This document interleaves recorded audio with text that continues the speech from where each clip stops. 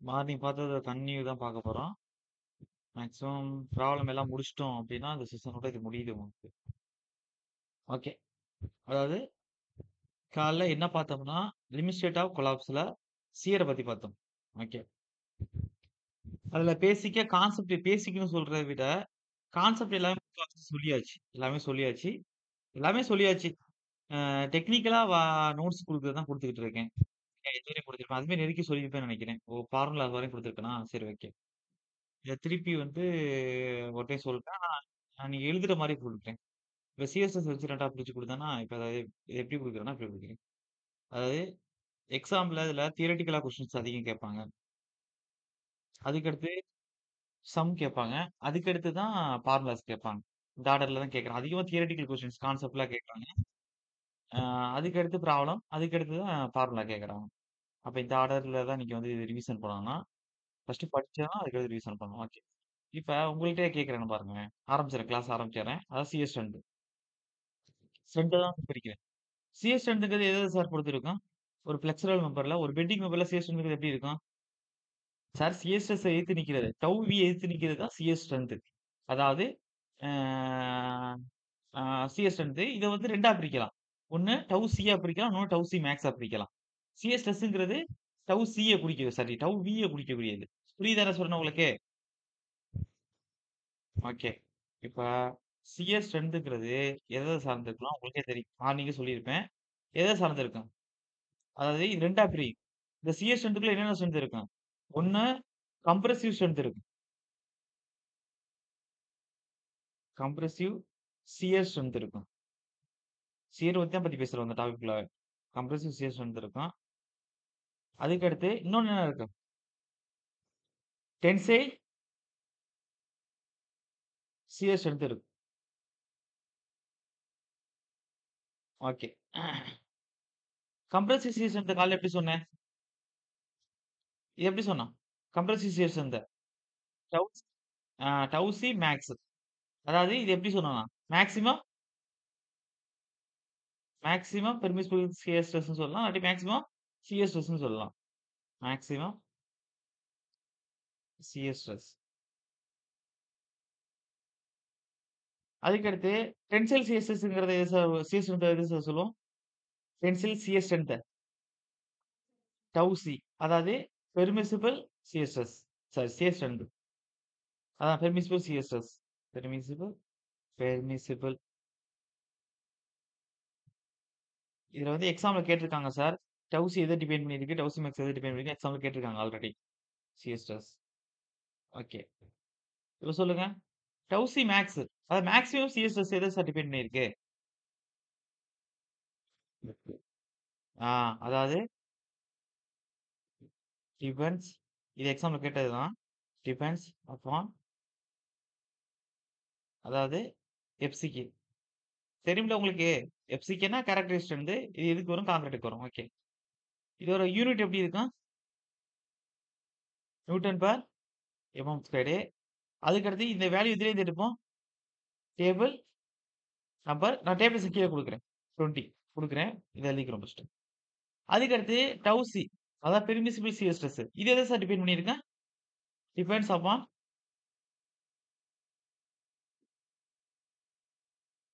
எத டிபெண்ட் பண்ணியிருக்கு?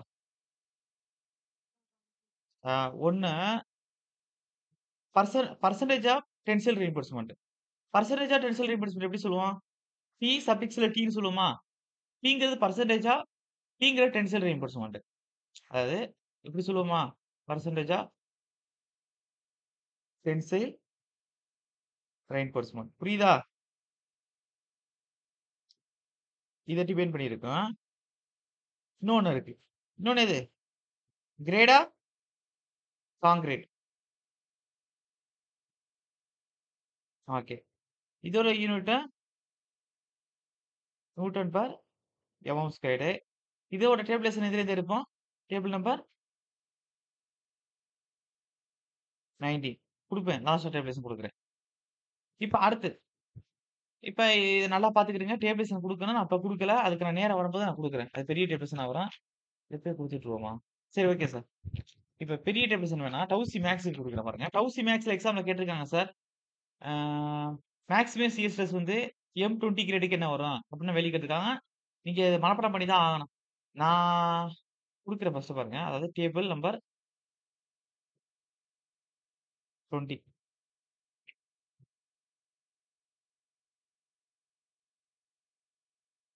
அதாவது மேல great of concrete எழுதிக்கிறேங்க. Great of concrete. Question நான் கேட்பேன் லாஸ்ட்டா அன்னைக்கு. கான்கிரீட் மார்னிங் நடத்துனதுல இது CR கேட்பேன் நான் ஃபுல்லா. டவுசி மேக்ஸ். இந்த கிளாஸ் சேர்த்து கேட்பேன். கவனமா இருங்க. கிரேட் ஆஃப் கான்கிரீட் வந்து எதுலேருந்து குடுத்துருப்பாங்கன்னா குடுக்கல. M15ல ஆரம்பிச்சு M40 வரையும் குடுத்துருப்பாங்க. M15, M20, M25, M30, M35, M40 and above. M40 and above வர்றதுக்குன்னா, அந்த M40 ஒரு வெளிய எடுத்துக்கலாம். M15க்கு வந்து 2.5ங்கிறது டவுசி maths. Newton per M squared. இது 2.8. இங்க 3.1, 3.5, 3.7, 4.0. இந்த வேல்யூ மனப்பாடமா இருக்கும். இந்த டெவலப்மென்ட் லென்த் சொல்லியிருப்பேன் தெரியுமா?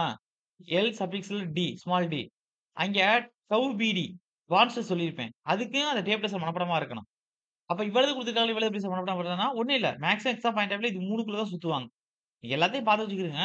சப்போஸ் ரொம்ப கஷ்டமா இருக்குன்னா, அட்லீஸ்ட் M15, M20, M25னா அட்லீஸ்ட் மனப்பாடமா இருக்கணும். இதுல ஏதாச்சும் ஒரு வேல்யூ குடுத்து கேட்பாங்க. புரியுதா சார்? உங்க எக்ஸாம்ல போயிட்டு டவுசி மேக்ஸ்ங்கிற சிம்பல குடுத்து இதோட வேல்யூ M25க்கு எவ்வளவு? அப்டின்னா கேட்க மாட்டாங்க.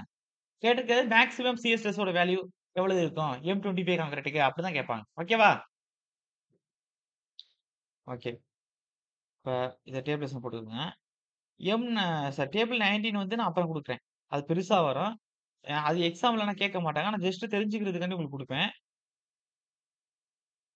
இது எக்ஸாம்ல கேட்பாங்க. இதுல ஏதாச்சும் ஒரு வேல்யூ கேட்பாங்க. இந்த டேபிள்ஸ்ன்னு பார்க்கணும். அப்புறம் டவ் பிடி. டெவலப்மென்ட் லென்த்ல டவ் பிடி இருக்குல்ல, அதுக்கு ஒரு டேபிள்ஸ் இந்த மாரி இருக்கும். அதையும் நீங்க பார்த்துக்கணும். ஓகே. மேக்ஸிமம் M15ல ஆரம்பிச்சு M20 வரையும் பார்த்தா போதும். சாரி M25 வரையும் பார்த்தா போதும். ஃபர்ஸ்ட் 3 கிரெடிட் பார்த்துக்கிடுங்க. அதுக்கு மேலனா கேட்கறது பாசிபிலிட்டி கம்மி தான். ஆனா நீங்க பார்த்துக்கிடணும். அதுவே கேட்க மாட்டான்னு சொல்லல. கஷ்டமா இருக்குன்னு நினைக்கிறவங்க ஃபர்ஸ்ட் 3 கிரெட பார்த்துக்கிடுங்கன்னு சொல்றேன் அவ்வளவுதான். That's all. அடுத்து. இப்ப உங்களுக்கு அவ்வளவு கஷ்டம் வராது. 2.5 வந்து நீங்க ஞாபகம் வச்சா போதும். 2.5 ஓட 0.3 கூட்டுனா என்ன வரும்? எல்லாம் 3 ஓட தான் இருக்கும் பாருங்க. 3 கூட்டுனா 2.8 அதோட 3 கூட்டுனா 3.1. சார் புரியுதா சார்? அதனால அவ்வளவு பெரிய கஷ்டம்லாம் உங்களுக்கு வராது. நீங்க பார்த்தாவே உங்களுக்கே புரியும். அந்த அளவுக்கு தான் இருக்கும். இல்லாட்டி எல்லாத்தையும் 3 3 2.5 ஞாபகம் வச்சுக்கிருங்க. மேலோட கிரேட் ஞாபகம் வச்சுக்கிருங்க. M15ல ஆரம்பிக்குது 5 5 கூடுதுறேன்.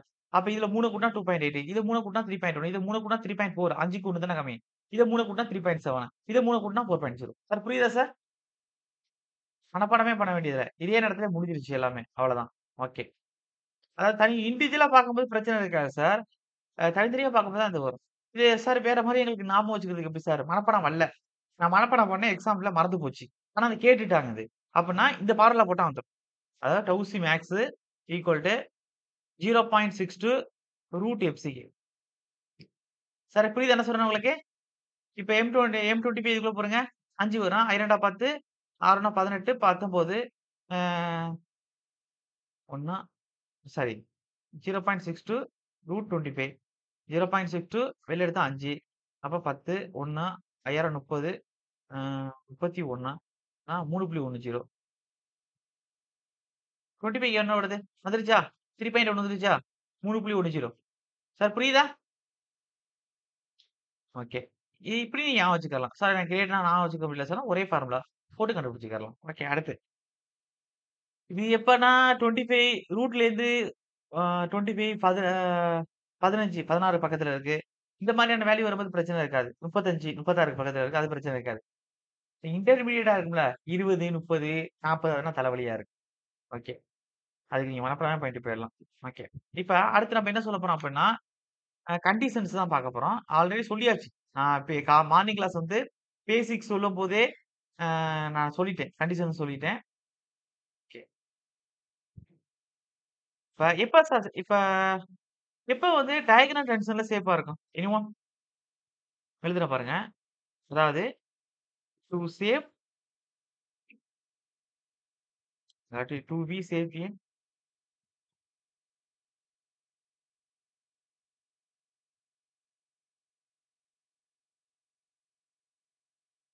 Diagonal tension. எப்ப சார் டயகனல் டென்ஷன்ல சேஃபா இருக்கேன்? நீங்க என்னத்த கவனிச்சீங்க?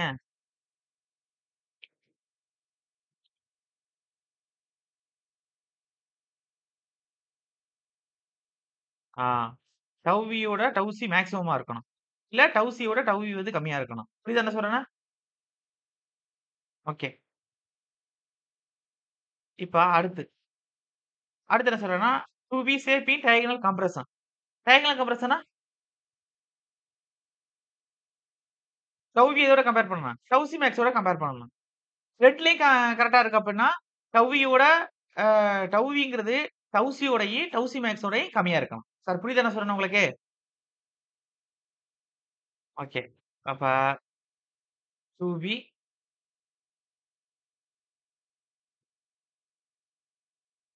சேஃப் இன்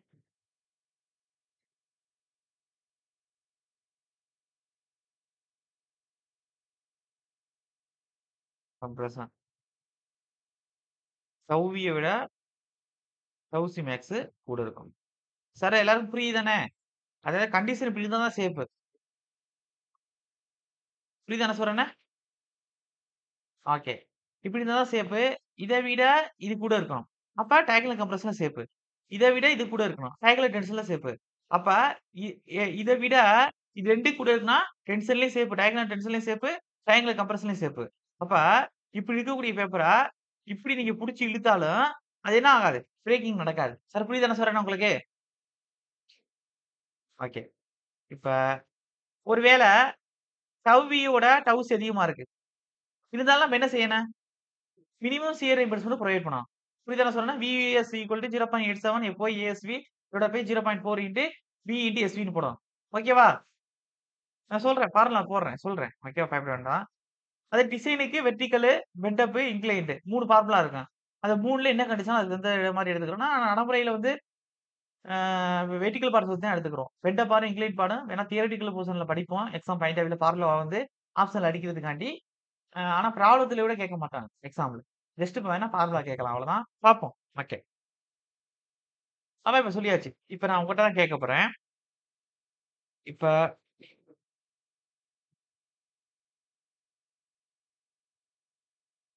அடுத்து இதெல்லாம் கொஸ்டின் ஏரியா தான்.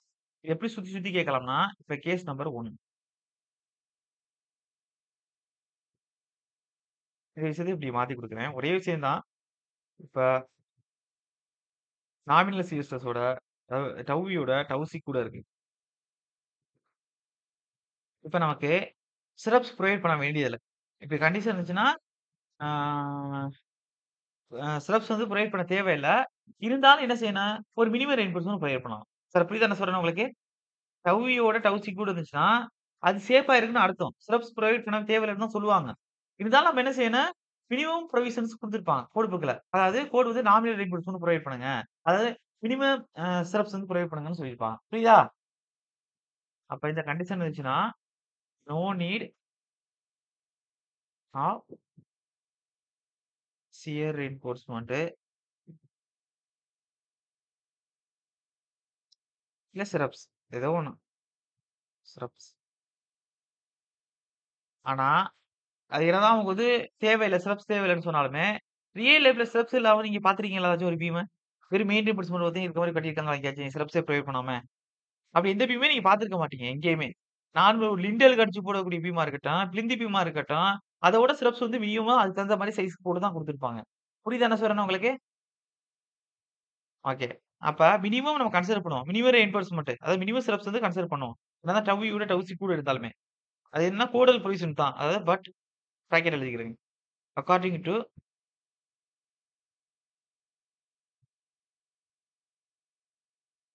கோட் கோடு படி அதாவது மினிமம் ஸ்டெப்ஸ் போடுறோம்ல, அதான் நாமினல் ரெயின்ஃபோர்ஸ்மென்ட்னு சொல்லுவாங்க அது பேரு. Nominal nominal reinforcement provided. That's all. Sir புரியுதா? ஓகே. இதுல இன்னொரு விஷயம் இருக்கு. ஏன் நம்ம சுத்தி சுத்தி குடுக்குறேன்னா, கொஸ்டின பார்க்கும்போது தான் புரியும். இப்ப நீங்க கொஸ்டின பார்க்கும்போது மண்டைய பிச்சுக்கிட்டு இருக்கும்போது, அப்ப நோட் எடுத்து பார்த்தீங்கன்னா, அதுக்கான ஆன்ஸர் தான் அதுக்குள்ள உட்கார்ந்திருக்கும். நான் எந்த கொஸ்டின் சொல்றேன். டிஎன்பிஎஸ்சி அந்த கொஸ்டின சொல்லல. இப்ப டெஸ்ட்க்கு யூனிட் டெஸ்ட் குடுப்போம்ல, அந்த கொஸ்டின சொல்லிட்டு இருக்கேன் நான். ஓகேயா? அங்கே நீங்க ஒழுங்கா பேஸ் பண்ணா தான், அங்கே அந்த எக்ஸாம்ல அந்த கொஸ்டின் ஈஸியா அடிக்க முடியும். அப்ப டவ்வியோட டவ்சி கூட இருக்கு. இப்படி வந்துருச்சு. இந்த கண்டிஷன் அப்படியே இதுக்கு உல்டாவா ஆயிருச்சு. அப்புறம் என்ன சார் இருக்கும்? ஆ, ஆ அப்ப ஸ்ட்ரெஸ் வந்து இருக்கும். ஆ அதாவது சிஆர்ஐ பிட்ஸ்ல குடுக்குற மாரி வரும். பேசாம ரீடிசைன் பண்ணணும். அதாவது எப்படி சொல்லலாம்னா, ம் கிராக் ஆர் இல்லாட்டி கிராக்ஸ் ஆர் ஃபார்ம்டு இன் எது சார்? இப்படியும் கேட்பாங்க. கிராக்ஸ் அதாவது டவ்யூ கூட இருந்துச்சுன்னா, அப்ப கிராக் அடிக்க போதுன்னு தெரிஞ்சு போச்சு. அத இன்னும் இன் டெப்த்தா கேட்கறாங்கன்னு வச்சுக்கங்களேன். ஜஸ்ட் டவ்யூ டவ்சியோட தான் கம்பேர் பண்ணியிருக்காங்க. அப்ப எதனால கிராக் வரும்? டயகனல் டென்ஷன்னாலயா? டயகனல் கம்ப்ரஷன்லயா? அப்படி ஆப்ஷன் குடுத்தா எப்படி அடிப்பீங்க? கிராக் உருவாகும் கன்ஃபார்ம். ஆ டயகனல் டென்ஷனால டவ்சி மேக்ஸ் கம்பேர் பண்ணும்போது தான் டயகனல் கம்ப்ரஷன் வரும்.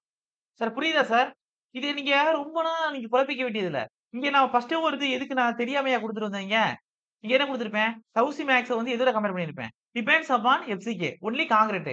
அப்ப கான்கிரீட்னா, கான்கிரீட்ல என்ன நடக்கும்? டயகனல் கம்ப்ரஷன் தானே? கம்ப்ரஷன் தானே சார்? அப்ப டவ்வியோட டவுசி மேக்ஸ் கூட இருக்கணும். அப்ப அப்படி கூட இல்லாட்டி டயகனல் கம்ப்ரஷன் வந்து உள்ளுக்குள்ள அடைஞ்சிரும். அதனால கிராக் அடிக்கும். இப்ப இத விட இது கூட போச்சுன்னா, டயகனல் கம்ப்ரஷன் வந்து சேஃப்பா இருக்கும். அதனால கிராக் அடிக்காது. சார் புரியுதா சார்? ஓகே. இங்க பாருங்க. டவுஸ் எதுக்கு சொன்னது? Depends upon steel குடுத்திருக்கேன். அதுக்கு தான் great of concrete குடுத்திருக்கேன். First steel தான். பெர்சென்டேஜ் ஆஃப் டென்சைல் ரெயின்போர்ஸ்மென்ட் தான். அப்ப ஸ்டீல்ல என்ன இருக்கு? டென்ஷன் கிராக் தானே. அப்ப டவ்வியோட டவுசி வந்து கூட இருக்கணும். அப்படி கூட இல்ல அப்படின்னா, டென்ஷன் டயகனல் டென்ஷன்ல கிராக் அடிக்கும். இப்படி கூட இருக்கு. டவுசி கூட ஆயிடுச்சுன்னா, கிராக் அடிக்காது. சார் புரியுதா சார் என்ன சொல்றேன்னு உங்களுக்கு? இதுக்காண்டி கீழ தான் நோட்ஸ் குடுக்கணுங்கிறது தேவையில்ல. இங்கேயே நீங்க பார்த்து முடிவு பண்ணிறலாம். சரி யோசிக்கணுங்கிறதுக்காக தான் பிரிச்சு, பிரிச்சு எல்லா இடத்துலயும் எழுதுறேன் எக்ஸாம் பாயிண்ட் ஆஃப் வியூல. ஓகே. இப்ப அடுத்து. அப்படியே கிராக்ஸ் ஆர் ஃபார்ம்டு எதனால சார்? டவுசியோட தான் கம்பேர் பண்ணியிருக்கேன் டவ்விய. அப்ப டவ்வி தான் கூட போயிருச்சு டவுசியோட. அப்ப ரீடியூஷன் பண்ண போறோம். கிராக் உருவாகுது அதனால ரீடியூஷன் பண்றோம். அந்த கிராக் எதனால டெவலப் ஆகுது? இன் டயகனல் டென்ஷன். கம்பேர் பண்ணி படிச்சீங்கன்னா மனப்பாடமே பண்ண வேண்டியது இல்லல்ல. அதுதான் சொல்றேன். இப்ப டவுசினா பெர்சென்டேஜ் ஆஃப் டென்சில் ரெயின்போர்ஸ்மென்ட் டிபெண்ட் பண்ணியிருக்கு. அப்ப டென்சில் ரெயின்போர்ஸ்மென்ட்னா ஸ்டீலு, ஸ்டீல்னா டென்ஷனா, டயகனல் டென்ஷனா அவ்வளவுதான்.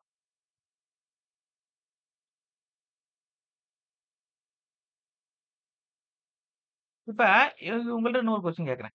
இப்ப டவ்வி வந்து டவுசியோட கூட இருக்கு. அப்ப நம்ம என்ன குடுக்கணும்? கிராக் வந்து டயகனல் டென்ஷன்ல உருவாகுது. இப்ப டயகனல் டென்ஷன்ல வந்து என்ன குடுக்கணும் அப்ப? அத கன்சிடர் பண்ணி ஸ்டெப்ஸ் புரொவைட் பண்ணணும். இப்ப உங்கட்ட கேட்கிறேன். அப்ப டயகனல் கம்ப்ரஷன்லயே குடுக்கணுமா நம்ப? சார் டவ்வி வந்து டவுசியோட கூட போயிருச்சு சார். சாரி டவ்விங்கிறது டவுசியோட கூட இருக்கு. இந்த கண்டிஷன்ல இருக்கு. அப்பன்னா உள்ளுக்குள்ள கிராக் உருவாகுது. அந்த கிராக் எடுக்கிறதுக்காண்டி டயகனல் டென்ஷனுக்கு நம்ம ஸ்டெப்ஸ் புரொவைட் பண்றோம். அதாவது சியர் ரியின்போர்ஸ்மென்ட் குடுக்குறோம். நாமினல் சியர் ரியின்போர்ஸ்மென்ட் குடுக்குறோம். அப்ப இந்த கண்டிஷன்ல இருக்கும்போது, நம்ப டயகனல் கம்ப்ரஷன்க்கு குடுக்கணுமான்னு கேட்கிறேன். எது சிஆர்எம் எடுக்கமாட்டேன். ஓகே. தேவையில்ல. அப்ப நோட் தேர் இஸ்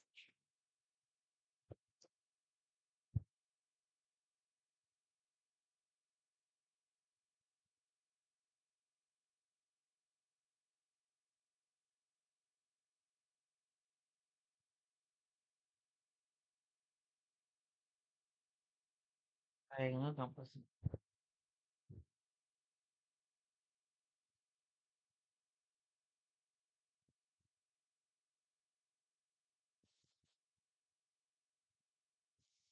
இப்ப இப்படி கொஸ்டின் கேட்டிருக்காங்க உன்ட்ட.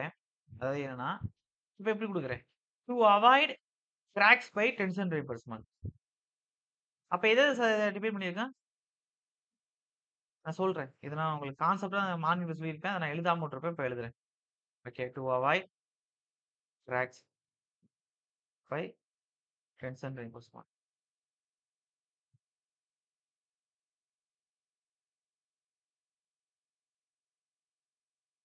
இப்ப நம்ப கிராக்க அவாய்ட் பண்ணணும்னா, நம்ப என்ன செய்யணும் ஃபர்ஸ்ட்டு? கிராக்குக்கு பெர்பெண்டிகுலரா ரெயின்போர்ஸ்மென்ட் அடிக்கணும். கரெக்ட்டா? ஆ அதே ஃபோர்ஸ்க்கு பேரலலா குடுக்கணும். அதாவது கிராக்குக்கு பெர்பெண்டிகுலர் ரெயின்போர்ஸ்மென்ட் குடுக்கணும். ஃபோர்ஸ் ஆக்ட் ஆகுறதுக்கு பேரலலா குடுக்கணும். சார் புரியுதா சார் என்ன சொல்றேன்னு உங்களுக்கு? ஓகே. 2 எது குடுத்துருக்கான்னு ஆப்ஷன்ல பாத்துக்கிறேன். ஏன் அந்த பிரச்சனை 2மே நான் குடுத்துர்றேன் நோட்ஸ். அதாவது 2 பாயிண்ட் எழுதிக்கிறேங்க. அதாவது எப்ப வந்து டென்சைல் ரெயின்போர்ஸ்மென்ட் புரொவைட் பண்றதுனால கிராக்ஸ் அவாய்ட் பண்ண முடியும் அப்டின்னா, ஒரு கண்டிஷன் வந்து அதாவது டென்சைல் ரெயின்போர்ஸ்மென்ட்னால வரக்கூடிய கிராக்க அவாய்ட் பண்றோம் அப்டின்னா, tensile ரெயின்போர்ஸ்மென்ட்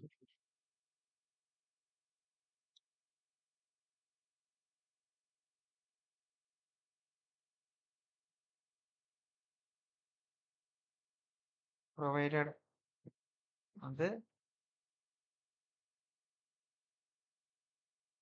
perpendicular two crack.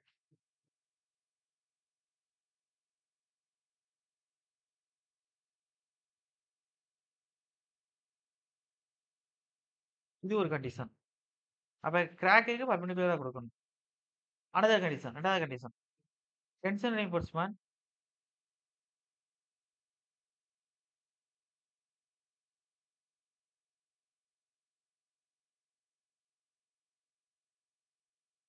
Provided ஃபோர்ஸ்க்கு எப்டி குடுக்குறது? கிராக்குக்கு பெர்பெண்டிகுலர். ஃபோர்ஸ்க்கு பேரலலா இருக்கும்.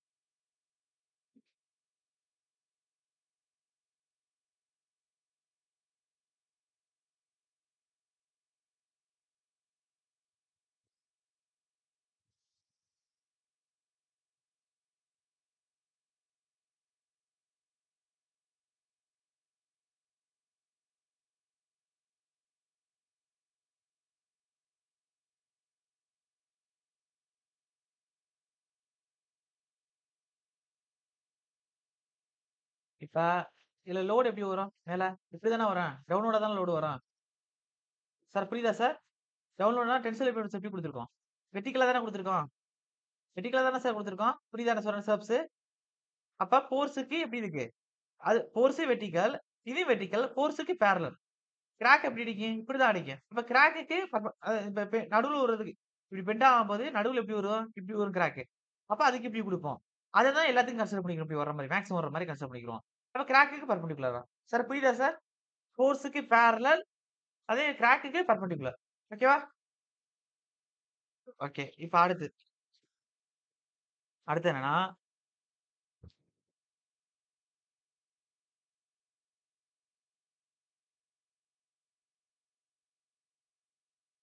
பியூரா சியர் ஃபார்ம் ஆகுதுன்னா, எத்தன டிகிரில ஃபார்ம் ஆகும் அப்டின்னா, உங்களுக்கு நான் சொல்றேன்.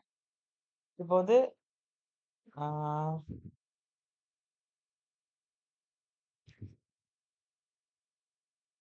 அதே பேப்பர் தான். இத புடிச்சு இழுக்குறோம். இந்த பேப்பர் வந்து இப்டி மாறுது. Diagonal compression, diagonal tension, diagonal tension. இப்ப இந்த இடத்துல கிராக் எப்டி வேணுமானாலும் இருக்கலாம். கரெக்ட்டா பியூரா சியர்னால கிராக் அடிச்சிருக்கு. அப்டின்னா எத்தன டிகிரில இருக்கும்? பேசிக்கா பார்த்திருப்பீங்க. எவ்வளோ டிகிரில இருக்கும்? 45 டிகிரி. ஓகேவா? அதாவது அது இங்கேருந்து டயகனல் டென்ஷன்லேருந்து 45 இருக்கலாம். இல்ல வந்து டயகனல் கம்ப்ரஷன்லேருந்து 45 இருக்கலாம். எப்டி பார்த்தாலும் 45 தான் வரப்போகுது 2 பக்கத்துலேருந்து. இப்ப பியூர் சியர்னால கிராக் அடிச்சிருக்கு அப்டின்னா 45 டிகிரில இருக்கும். அப்ப பிராக்கெட்ல என்ன எழுதிக்கிறேங்க. அதாவது pure shear forms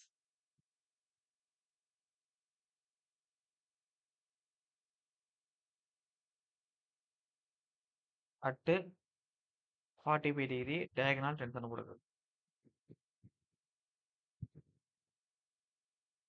diagonal tension குடுக்குதுங்க. Okay. அதுக்கடுத்து ஆ சியர் ரெயின்போர்ஸ்மென்ட் இப்ப நம்ம எப்படி குடுக்குற மாரி பார்த்தோம்? மேல குடுத்தோம்ல. இந்த tension ரெயின்போர்ஸ்மென்ட் sorry tension R tensile ரெயின்போர்ஸ்மென்ட் provide பண்ற மாரி பார்த்தோம்ல. அதுதான் சியர் ரெயின்போர்ஸ்மென்ட். அதான் சிரப்ஸ். அது இப்ப எப்படி குடுக்குற மாரி பார்த்தோம்? வெர்டிகலா குடுக்குற மாரி பார்த்தோம். அப்ப இது எப்படி குடுக்கலாம்னு சொன்னேன்? இன்னும் 2 டைப் இருக்கு. பெட் ஆ அதாவது அத பெண்ட் பண்ணி வளைச்சு ஓகே வளைச்சு கம்பிய இப்படியும் குடுக்கலாம். இல்லாட்டி என்ன செய்யலாம்? ஸ்லைடு பண்ணி குறிப்பிட்ட ஆங்கிள்லயும் குடுக்கலாம். ஒவ்வொரு கம்பியா. சார் புரியுதா நான் சொல்றேன் உங்களுக்கு? ஐ மீன்ஸ் சிரப்ஸே வந்து இப்படி வளைச்சு வளைச்சு குடுக்குறது. புரியுதா நான் சொல்றேன் உங்களுக்கு? ஓகே. அப்ப இன்க்ளைன்டாவும் குடுக்கலாம். இல்ல பெண்ட் அப்பார்ட்ஸும் குடுக்கலாம். பெண்ட் பண்ணி குடுக்கலாம். இப்ப ஒவ்வொன்னுக்கும் ஃபார்முலா எக்ஸாம்ல கேட்பாங்க. அதுக்கு முன்னாடி அத பத்தி பேசிக்கா பார்த்துருவோம். ஆல்ரெடி தெரியும் உங்களுக்கே. சிரப்ஸ் எதுக்காண்டி புரொவைட் பண்றோம்னு சொல்லியாச்சு. அதுல வெர்டிகலா குடுக்குறோம், இன்க்ளைன்டா குடுக்குறோம். பெண்ட் பண்ணா என்னன்னு உங்களுக்கே தெரியும். இதான் சொல்லிட்டேன் நான் படத்திலேயே. சரி ஓகே. அத பத்தி கொஞ்சம் பார்ப்போம். அதுக்கடுத்து டிஃபரெண்ட் ஃபார்ம்ஸ் ஆஃப் சியர் ரெயின்போர்ஸ்மென்ட் குடுத்துருவோம். எந்தெந்த முறையிலனா சியர் ரெயின்போர்ஸ்மென்ட்னு சொல்லக்கூடிய ஸ்டெப்ஸ் வந்து எப்படி வந்து அ உள்ளுக்குள்ள வந்து ஃபார்ம் பண்ணலாம், குடுக்கலாம் அப்படின்னா,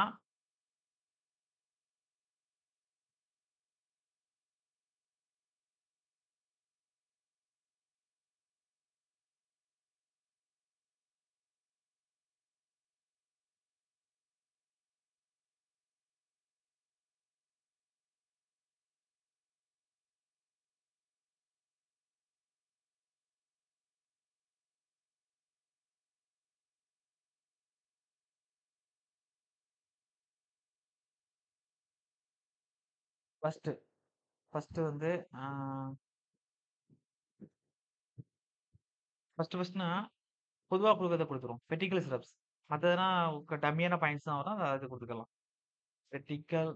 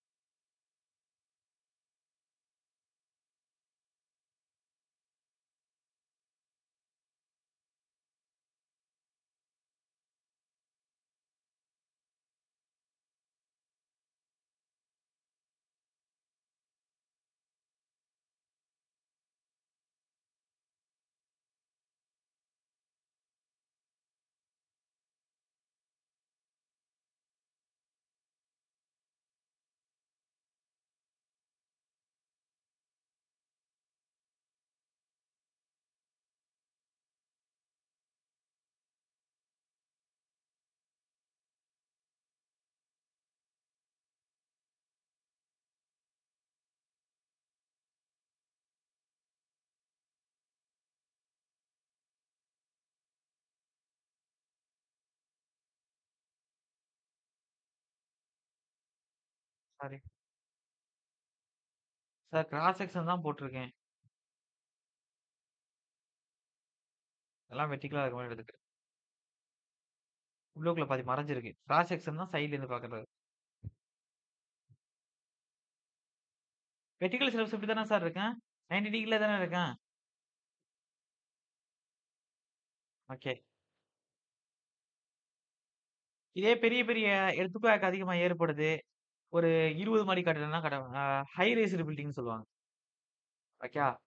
ஒரு 18 மீட்டருக்கு மேல ஒரு 6 ஃப்ளோர்க்குனா மேல ஏத்திட்டீங்க. G+5 கிரவுண்ட் ஃப்ளோர் சேர்த்து 6 சொல்றேன். அதுக்கு மேலலாம் ஏத்திட்டீங்க பில்டிங்க விட ஹைட்ட அப்டின்னா, அப்ப ஸ்பெஷலா வந்து எக்ஸ்ட்ரா நீங்க எடுக்கிறத விட 50% வந்து எக்ஸ்ட்ரா கான்ட்ரிபியூஷன் பண்ற மாரி இருக்கும். சுப்பீரியர் சிஸ்டம்னு சொல்லுவாங்க அதனா. புரியுதா சார்? ஓகே. அதாவது வேணா எழுதிர்றேனே. அதாவது சுப்பீரியர் சிஸ்டம்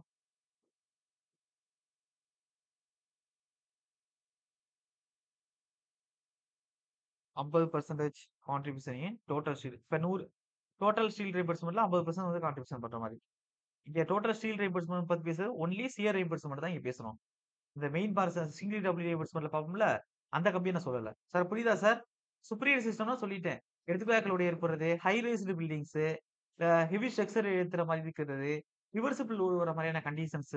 அப்ப அந்த மாரியான இடத்துல நீங்க எடுக்கக்கூடிய ரெயின்போர்ஸ்மென்ட்ல இருந்து எக்ஸ்ட்ரா 50% கூட்டி எடுத்துக்கணும் ஸ்டெப்ஸ். புரியுதா? ஓகே. அப்ப superior system 50% contribution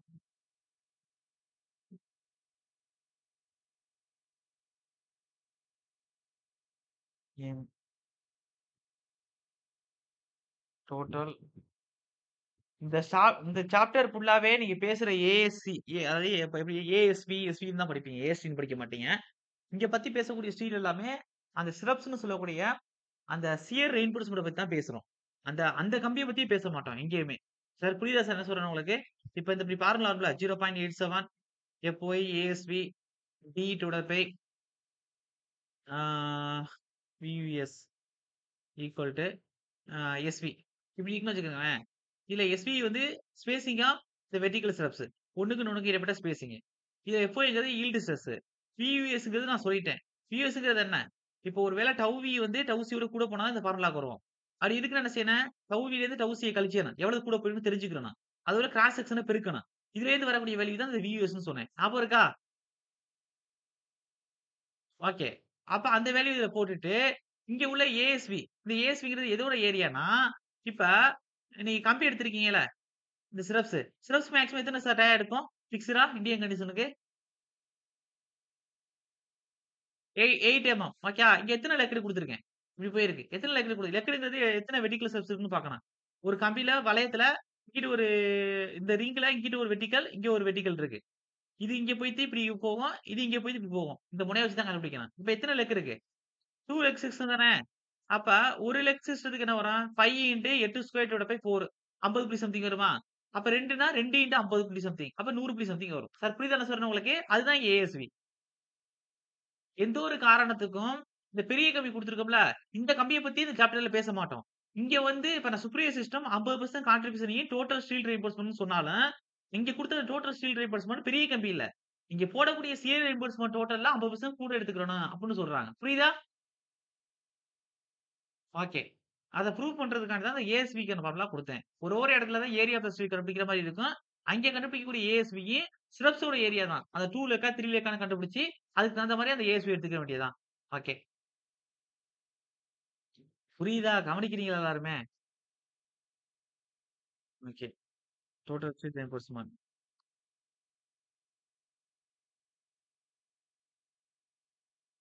okay. Superior சிஸ்டம்னா உங்களுக்கே தெரியும். Reversible stress, earthquake, wind load, torsion இந்த மாரி கண்டிஷன்ஸ்ல.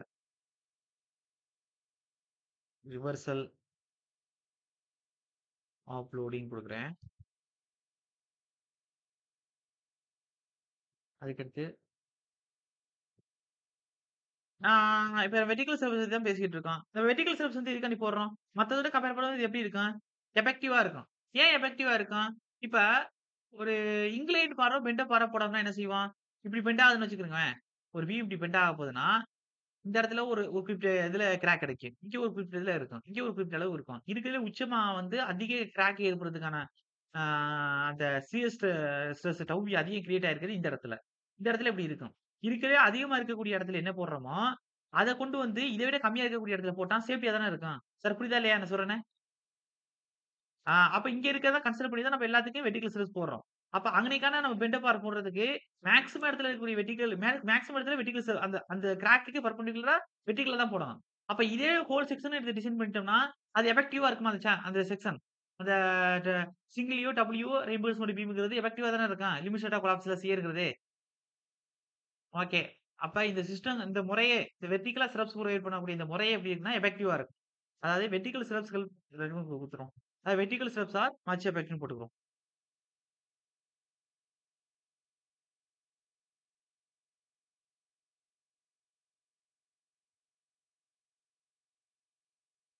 சாப்டர்னா, கான்செப்ட்டா நான் சொல்லும்போது இங்க கவனிச்சா தான் உண்டு. இத விட்டுட்டு நீங்க எங்க போய் இது பண்ணாலுமே நெறைய வீடியோ கிடைக்கும் உங்களுக்கு. ஆனா அந்த அளவுக்கு எஃபெக்டிவாவும் இருக்காது. வேணா நீங்க டெஸ்ட் பண்ணி பார்த்துக்கிறங்க. கான்செப்ட் புரியுதான்னு. ஓகே. அடுத்து. அதுக்கு அடுத்து.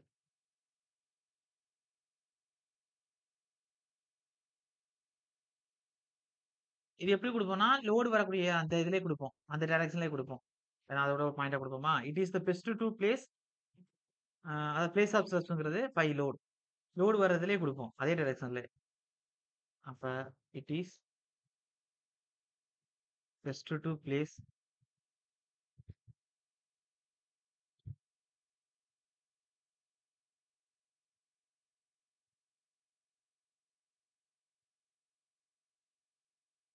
5 லோடு. ஓகே. அதுக்கடுத்து. இது மூலமா என்ன இது பண்ணலாம்னா, ஃபர்ஸ்ட் வந்து கிராக் எதுல சார் அடிக்கும்? ஸ்டீல்ல போய் அடிக்குமா? கான்கிரீட்ல அடிக்குமா? கிராக்ங்கிறது. கான்கிரீட். இப்ப ஒரு கம்ப எடுத்து வளைக்கிறோம். 2 பக்கம் புடிச்சு அழுத்துறோம். இந்த கம்பு இப்படி வந்து உடையுதுன்னு வச்சுக்கங்க. ஃபர்ஸ்ட் இங்க உடையும், இங்க உடையும். இங்க உடையுதுன்னா, அந்த கம்போட அவுட்டர் சர்ஃபேஸ்ல தான ஃபர்ஸ்ட் கிராக் ஏற்படும். புரியுதா இல்லையா? ஓகே. அப்ப அவுட்டர் சர்ஃபேஸ்ல ஏற்படுதுன்னா, அந்த அவுட்டர் சர்ஃபேஸ்ல யார் உட்கார்ந்திருப்பா? கான்கிரீட் தானே உட்கார்ந்திருப்பான்.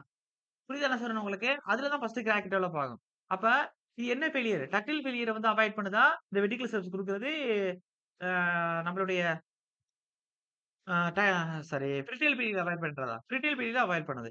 சார் புரியுதுதானே எல்லாருக்கும்? கான்கிரீட்ல ஏற்படக்கூடிய கிராக்க அவாய்ட் பண்ணுதுன்னு சொல்றேன். ஓகேவா? தடுக்குதுன்னு சொல்றேன். அப்ப it avoid retail mode of failure. எல்லாருக்கும் புரியுதா? ஓகே.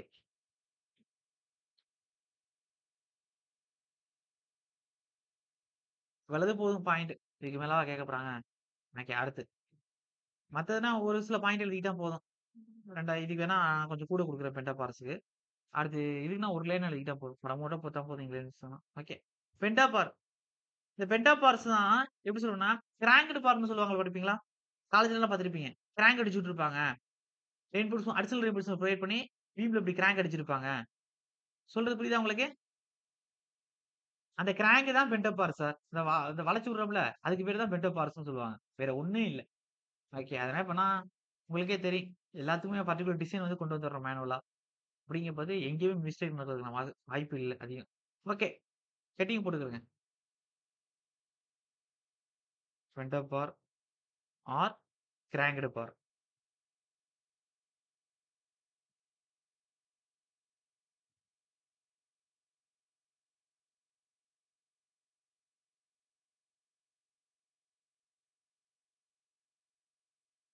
இப்ப பென்டாபார்ங்கிறது எப்படி சார் குடுத்திருப்பான்? ஸ்டெப்ஸ்ங்கிறது உங்களுக்கு தெரியும். எட்டம பாரா வந்து என்ன செஞ்சுருவான்? அத சுத்தி ரிங் மாரி கட்டுவோம். 2 லெக்டோ, 3 லெக்டோ, 4 லெக்டோ கட்டுவோம். ஆனா பென்டாபார்ல வந்து எத வந்து நம்ம பெண்ட் பண்ணிட்டு இருப்போம்? எனிஒன்? அது எட்டம கம்பி போட்டு பெண்ட் பண்ணுவோமா? இல்ல மெயின் ரெயின்போர்ஸ்மென்ட்டே பெண்ட் பண்ணுவோமா? ஞாபகம் இருக்கா?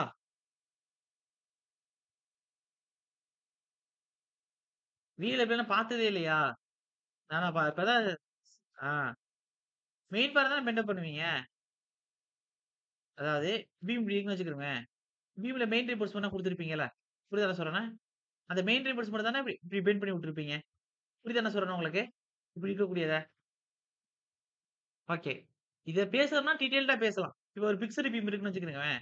இப்ப பிக்ஸ்டு பீம். லோட் வந்து யூடிஎல் கண்டிஷன்ல வருதுன்னு வச்சுக்கிறோம். இதுக்கு பெண்டிங் மோட் டயகிராம் எப்படி வரும்? இப்படித்தானே பெண்டிங் மோட் டயகிராம் வரும். புரியுதா நான் சொல்றேன்னு உங்களுக்கு? ஓகே.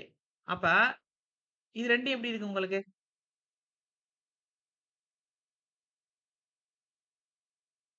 இது 2 எப்படி சார் இருக்கு உங்களுக்கு?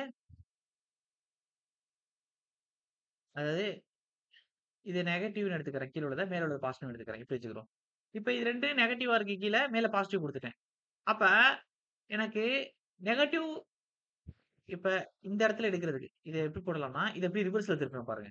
உங்களுக்காண்டி. இந்த டயகிராம இப்படி திருப்புறேன். எப்படி திருப்புறேன்னா, அதாவது இப்ப புரியுதா? இது பாசிட்டிவ், இது நெகட்டிவ். மேல உள்ளத தான் அப்படியே எழுதுறேன். ரிவர்ஸ்ல திருப்பி. இப்ப புரியுதா சார்? ஓகே தானே? ஓகே. அப்ப இந்த இடத்துல வரக்கூடிய சியர் எடுக்கிறதுக்கு பெரிய கம்பி இங்க வந்திருக்கும்.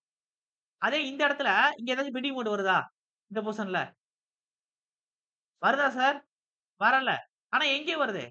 பெண்டிங் மோட் மேல வருது. அது எப்படி வருது? நெகட்டிவ் பெண்டிங் மோட்டா வருது. நெகட்டிவ் பெண்டிங் மோட்டா வருது. அப்ப இந்த இடத்துல கம்பி போடுறது வேஸ்ட். சார் புரியுதா நான் சொல்றேன்னு? அதாவது நான் கலர் சேஞ்ச் பண்றேன் பாருங்க. எனக்கு இந்த கருப்பு கலர்ல குடுக்குற இங்கேருந்து இதுவரையும் குடுத்தாலாச்சும் லாஜிக் இருக்கு. இதுக்குள்ள பெண்டிங் மோட் வருது நான் குடுக்குறேன். ஆனா இந்த போர்ஷன்ல குடுக்குறது, இந்த போர்ஷன்ல குடுக்குறது வேஸ்ட். கரெக்ட்டா? ஒருவேள நான் கீழ குடுத்துட்டு மேல குடுக்குறேன்னா, இதுக்குள்ள குடுக்குறது எனக்கு எஃபெக்டிவா இருக்கும். இதுக்குள்ள குடுக்குறது எஃபெக்டிவா இருக்கும். நடுவுல வரக்கூடிய கம்பி எல்லாமே வேஸ்ட் தான். சார் புரியுதா நான் சொல்றேன் உங்களுக்கு? அப்ப இது என்ன செய்யணும்னா, நான் இப்ப ஒரே ஒரு ரெயின்போர்ஸ்மென்ட் குடுக்குறேன். எப்படி குடுக்குறேன்? இந்த கலர்ல குடுக்குறேன் பாருங்க. கலர் சேஞ்ச் பண்ணியிருக்கேன். சைஸ் பெருசு பண்றேன். அப்ப நான் ஒரு ரெயின்போர்ஸ்மென்ட் குடுத்துட்டு, இதுக்கு அடுத்து எனக்கு இங்கிட்டு வரலையா? அப்ப இத நான் வளைச்சு விட்டு மேல அப்படி குடுத்துர்றேன். பெண்ட் பண்ணி. கிராங்க் அடிச்சு. அப்ப இதுவரை உள்ள பெண்டிங் மோட்ட இது எடுக்கும். வளைச்சு விட்டது இங்க உள்ளத எடுக்கும். சார் புரியுதா நான் சொல்றேன் உங்களுக்கு? ஓகேயா? அப்ப இந்த மாரியும் பேசலாம். அத பத்தி டீட்டெயில்டா பேசலாம். அந்த அளவுக்கு இன் டெப்த்தா போகணுமான்னு தான் யோசிச்சுட்டு இருக்கேன். சரி ஓகே. அப்ப இந்த பெண்ட் ஆஃப் பார்ஸ் வந்து நம்ம எந்த ரீஇன்போர்ஸ்மென்ட் வளைக்க போறோம்? அடிஷனலா ஸ்டெப்ஸ் புரொவைட் பண்ணி அத வளைச்சு பெண்ட் பண்ணி குடுக்க போறோமா? இல்ல ஆல்ரெடி இருக்கக்கூடிய மெயின் ரீஇன்போர்ஸ்மென்ட் வளைக்க போறோமா? பீம்ல. மெயின் ரீஇன்போர்ஸ்மென்ட்ட தான் வளைக்க போறோம். ஓகேவா? அதுதான் விஷயம் இங்க. ஓகே. அப்ப ஆல்ரெடி மெயின் ரீஇன்போர்ஸ்மென்ட் எத எடுக்கிறதுக்கு உட்கார்ந்திருக்கான்? உள்ளுக்குள்ள. பெண்டிங் எடுக்கிறதுக்காண்டி உட்கார்ந்திருக்கான். அதானே அதோட வேல. இப்ப அடிஷனலா நம்ம இத வளைச்சு குடுக்கறதுனால அவன் எதையும் எடுக்க போறான். இப்ப அவனோட வேலை இதையும் சேர்த்து குடுத்து வச்சிருக்கோம் அவனுக்கு.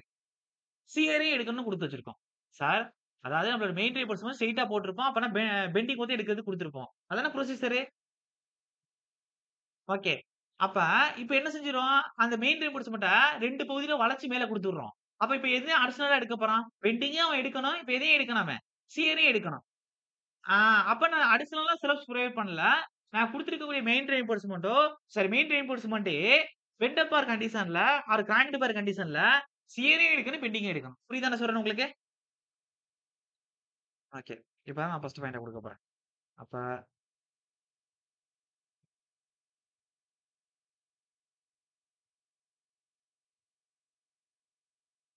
Main steel is bent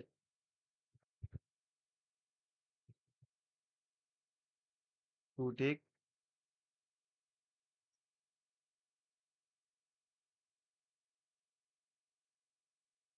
both the shear and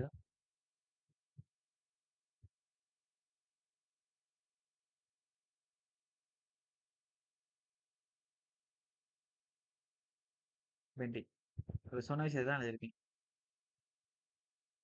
இப்ப இன்னொரு விஷயம் உங்களுக்கு நான் சொல்றேன்.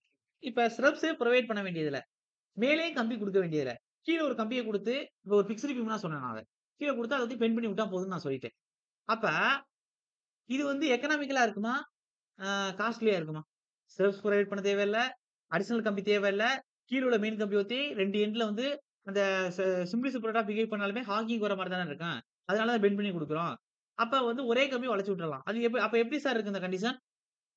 எக்க எக்கனாமிக்கலா இருக்கும். ஏன்னா ஸ்ரப்ஸே தேவையில்லல்ல. புரியுதால இருக்க? ஆனா ரியல் லைஃப்க்கு இதுனா பாசிபிலிட்டி இல்ல. ஏன் பாசிபிலிட்டி இல்லன்னா, உங்களுக்கே தெரியும். இப்ப ஆ நம்ப ஒரே மாரி குடுக்க முடியாது.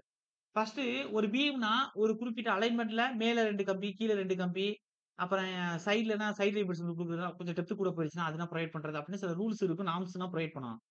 அப்படி சைடுல நம்ம குடுக்கலாட்டி விட, மேல வந்து மெயின் கம்பி 2 குடுத்துட்டு, நடுவுல ஒரு கம்பி வந்து குடுத்திருப்போம் செகண்டரிக்கு.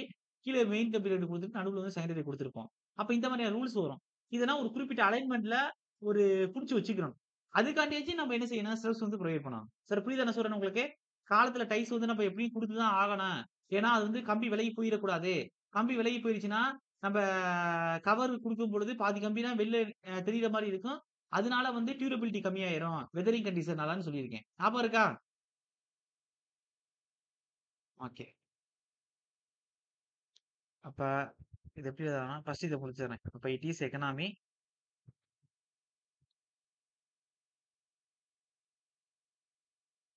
எதுனா நோ ஸ்ரப்ஸ் நீடட்.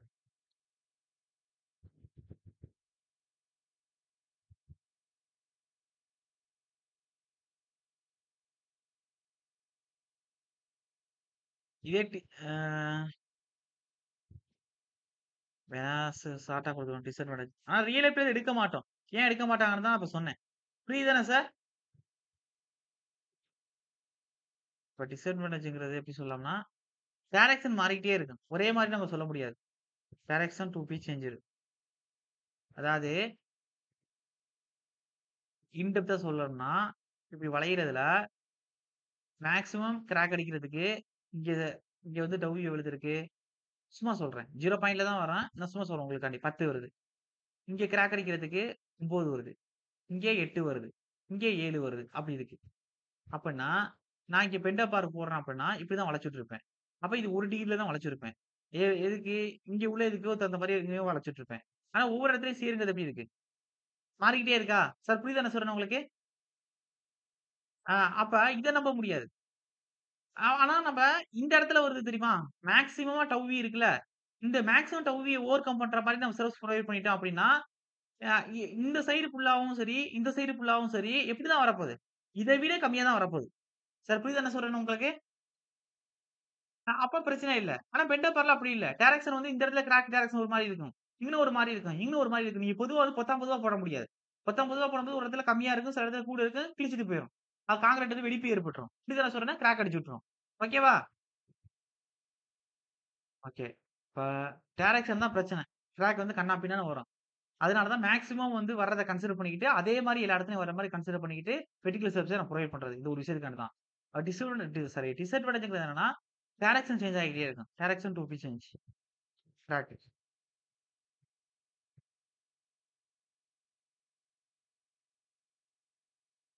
ஓகே. அடுத்து. அப்ப அப்ப நம்ம என்ன செய்றோம்? வெண்டர் பார் புரொவைட் பண்ற சூழ்நிலை வந்தாலுமே அந்த இடத்துல நம்ம என்ன புரொவைட் பண்ணிட்டு இருக்கோம் இப்ப? Vertical xerox. அப்ப vendor parse R provided with vertical xerox. இதுக்கான அர்த்தம் என்னன்னா, ஒரு வேள நீங்க வெண்டர் பார்ஸ் தான் பண்ற மாரி இருக்கு அப்படின்னா, நீங்க வளைச்சு விட்டாலும் பிரச்சனை இல்ல. ஆனா, இதுல வந்து சிரப்ஸ் வந்து நீங்க புரொவைட் பண்ணிக்கலாம். எப்படி புரொவைட் பண்ணிக்கலாம்னா, இப்ப இப்படி இருக்கக்கூடிய பீம்ல நீங்க வந்து எவ்வளவுன்னா, ஒரு குறிப்பிட்ட ஸ்பேசிங்ல சிரப்ஸ் புரொவைட் பண்றீங்க. எத்தன ரிங் வருதுன்னா, ஸ்பேசிங்க பொறுத்து முடிவு பண்ணணும். எஸ்பிய பொறுத்து முடிவு பண்ணோம்னா, ஒரு 15 ரிங் வருது. இப்ப நான் என்ன குடுத்துட்டேன்? பெண்டர் பார்ஸ் குடுத்துட்டேன்.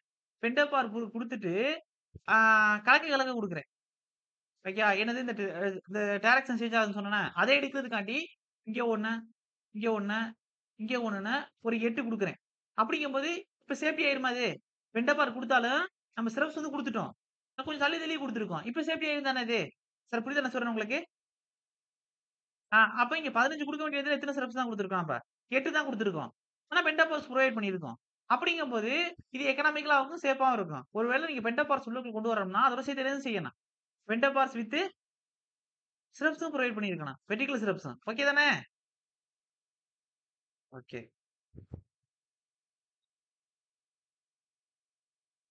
ஓகே. எல்லாமே எக்ஸாம் பாயிண்ட் ஆஃப் வியூ தான். நீங்க வேணா நீங்க நீங்க ஃபுல்லா படிச்சதுக்கு அப்புறம் உங்களுக்கு ஒரு தெளிவு கிடைக்கும். கொஸ்டின் பேப்பர் பார்க்கும்போது. ஓகே.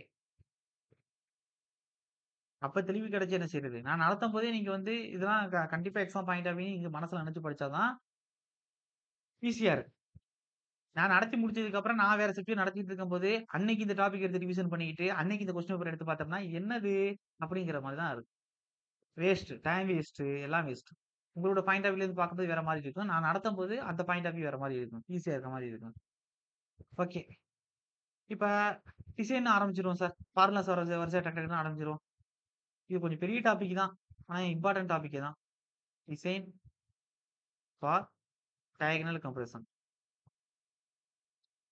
டயகனல் கம்ப்ரஷன்னா எத சார் எடுக்கணும்? எத டச் பண்ணணும்? எதோட கம்பேரிசன் பண்ணணும்? சரி அதையும் சொல்லிர்றேன். டவ் எதோட கம்பேரிசன் பண்ணணும்? Tau C maths. Design for diagonal compression.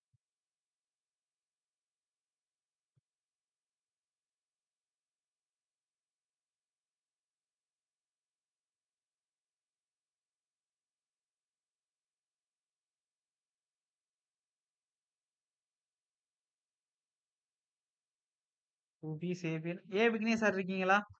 2 2B sapien compression. Okay. கம்ப்ரஷன்ல diagonal கம்ப்ரஷன்னா கம்ப்ரஷன்ல strong பண்ண போறோம். அதான் அதுக்கு தான் டிசைனே. ஹெட்டிங்கே அதான். Design for diagonal compression. இப்ப டயகனல் கம்ப்ரஷன் டிசைன் பண்றோம்னா இதுல சேஃபா இருக்கணும். கம்ப்ரஷன்ல சேஃபா இருக்கணும். சார் புரியுது தானே? மேலே ஒரு வார்த்தை குடுத்திருப்பேன் ஞாபகம் இருக்கா? பென்சில் ரீஇன்போர்ஸ்மென்ட் புரொவைட் பண்ணணும்னு குடுத்துப்புட்டு, பிராக்கெட்ல நோட் போட்டு கம்ப்ரசிவ் ரீஇன்போர்ஸ்மென்ட் தேவையில்ல. No diagonal compressive ரீஇன்போர்ஸ்மென்ட் குடுத்திருப்போம். புரியுதா? ஓகே. இப்ப என்ன குடுக்குறேன்னா, கண்டிஷன் ஃபர்ஸ்ட் எடுத்தோனே. அதாவது 2B சேபின் கம்ப்ரஷன். அப்படி இருந்தா எப்படி இருக்கும்? டவ்வியோட டவ் சி மேக்ஸ் கூட இருக்கும். இந்த கண்டிஷன் தானே? ஓகே. வென் இதெல்லாம் எப்படி எழுதணும்னா, கவனமா எழுதணும். டவ் போட்டு, கீழ சி போட்டு, அந்த சிக்கு பக்கத்துல காமா போட்டு மேக்ஸ் எழுதணும். புரியுதா? ஓகே. நீங்க பாட்டுக்கு ஏனோ தானோன்னு நோட்ஸ் எழுதி வச்சிருக்க கூடாது. சில நோட்ஸ்னா, அது நோட்ஸ் மாரியே எனக்கு ஃபீல் ஆகல. ஓகே. ஒரு சில பேர் நோட்ஸ் அனுப்புறதில்ல. அந்த குரூப்ல ஒரு 3 பேர் அனுப்பிட்டு இருக்காங்க. மத்த பேர் அனுப்புறதில்ல. நம்மள தான் கேட்கறது இல்லையேன்னு நெனச்சுட்டு இருக்கீங்க. ஓகே. உங்க லைஃப்க்கு நீங்க தான் பொறுப்பா இருந்துக்கணும் நான். நான் ஒரு லிமிட் தான் பண்ண முடியும்.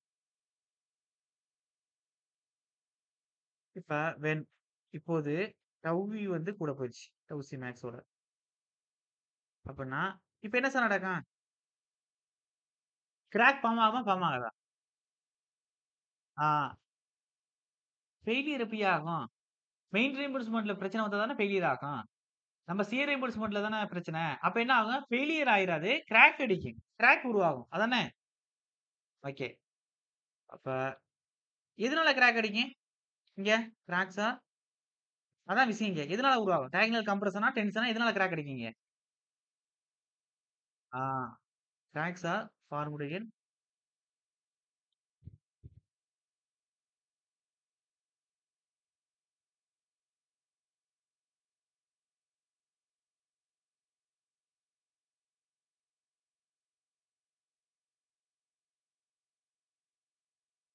Diagonal compression. ஓகே.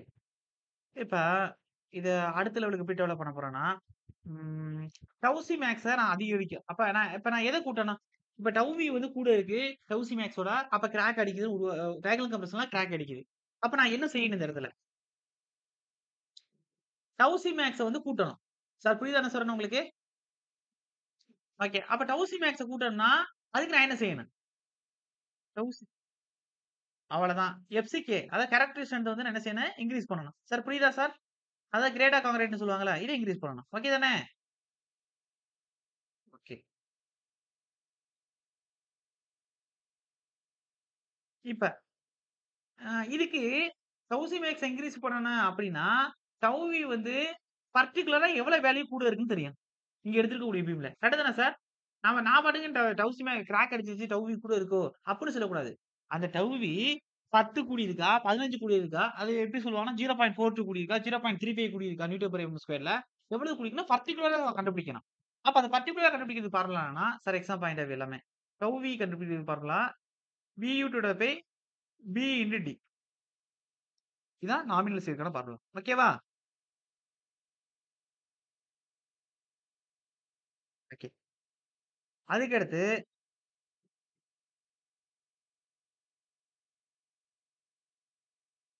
இப்ப டவ்விய நான் என்ன செய்யணும்? டவ்விய நான் கூட்டணுமா? கம்மிப்படுத்தணுமா? குறைக்கிறோம். இப்ப நான் டவ்விய குறைக்கணும்னா, என்னுடைய கிராஸ் செக்ஷன்ல நான் என்ன செய்யணும்? இங்கேயே பார்த்தா தெரியும் உங்களுக்கு. டவ்விங்கிறது என்னோட cross section B. Width of the பீமுக்கும், effective depth of பீமுக்கும் எப்படி இருக்கு? Inversely proportional two. அப்ப டெப்த்தையும் என்ன செய்யணும்? Sir exam point of view. இதெல்லாம் தியரிட்டிக்கலா கேட்பாங்க. கூட்டணும். ஓகே தானே சார்? பர்ட்டிகுலரா வந்து வித்தோட பத்தி பேச மாட்டாங்க. டெப்த் பத்தி தான் பேசுவாங்க. உங்களுடைய நாமினல் சியர்னால கிராக் உருவாகுற மாரி இருக்கு. அப்ப அத வந்து நீங்க கம்மி பண்ணணும்னா, நீங்க என்ன சார் செய்யணும்? பீமோட டெப்த் என்ன பண்ணிறணும்? இன்கிரீஸ் பண்ணி விட்டுறணும். ஓகேவா? அப்ப பர்ட்டிகுலரா பேசுறோம்னா, டவ் வந்து கம்மி பண்ணணும்னா, அதுக்கு டெப்த்த வந்து அதிகப்படுத்தணும். சார் புரியுதா? ஓகே. இப்ப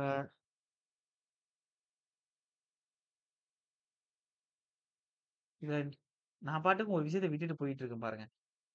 இத எது சார் பார்க்கல நம்ப? படம் வச்சு தான் குடுக்கணும் அதுக்கு. இங்கிலீஷ்லயே நான் பார்க்கவே இல்லையே! ஓகே. ஜஸ்ட் படம் தான் குடுக்கணும்.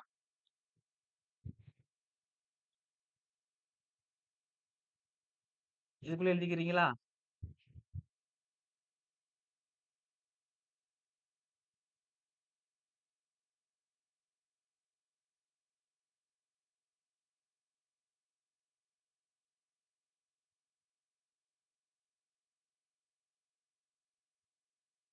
Just notes பர்ப்பஸ்க்காண்டி எழுதிக்கிறீங்க. இத நான் எக்ஸாம்ல கேட்க போறதில்ல.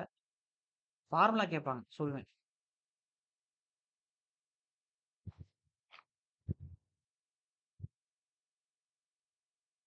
Sign alpha plus cos alpha வந்து பெர்டிகுலர் ஸ்டெப்ஸ் இருக்கும்ல 0.87 FO SV TV third by SV அதோட பெருக்கல்ல வரும். ஃபெண்டோபார்ஸ்க்கு கீழ உள்ள எஸ்வி நீங்கிரும். வெறும் சைன் ஆல்பாவத்தையும் வரும் மேல. சொல்றேன்.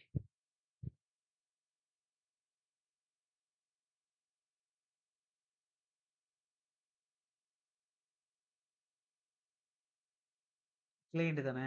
வளைச்சு குடுங்க அப்படியே.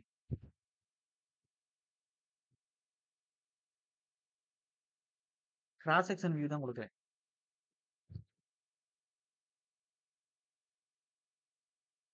எவ்வளவு இதுல வளைச்சு குடுக்குறீங்களோ, அதே டிகிரிக்கு தான் எல்லாமே இருக்கணும். எல்லா ஸ்டெப்ஸும் ஒரே மாரி இருக்கணும். ஐடியலா இருக்கணும். சார் புரியுதா சார்? இன்கிளையன்ட்டா நான் குடுக்குறேங்கிறதுனால, ஒரு சிறப்ஸ வந்து இப்படி வளைச்சு குடுக்குறது, இங்கிட்டு இப்படி வளைச்சு குடுக்குறது அப்படிலாம் இருக்கக்கூடாது. ஒரே மாரி குடுக்கணும். அதான் ஐடியல் சிறப்ஸ்ன்னு சொல்லுவாங்க. அதாவது இன்க்ளைன்ட் சிறப்ஸ் எப்படி இருக்கும்னா, இன்க்ளைன்டு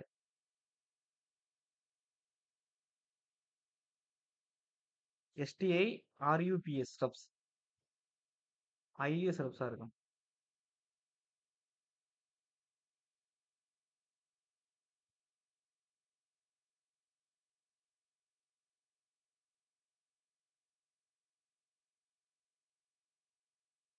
சரி ஓகே.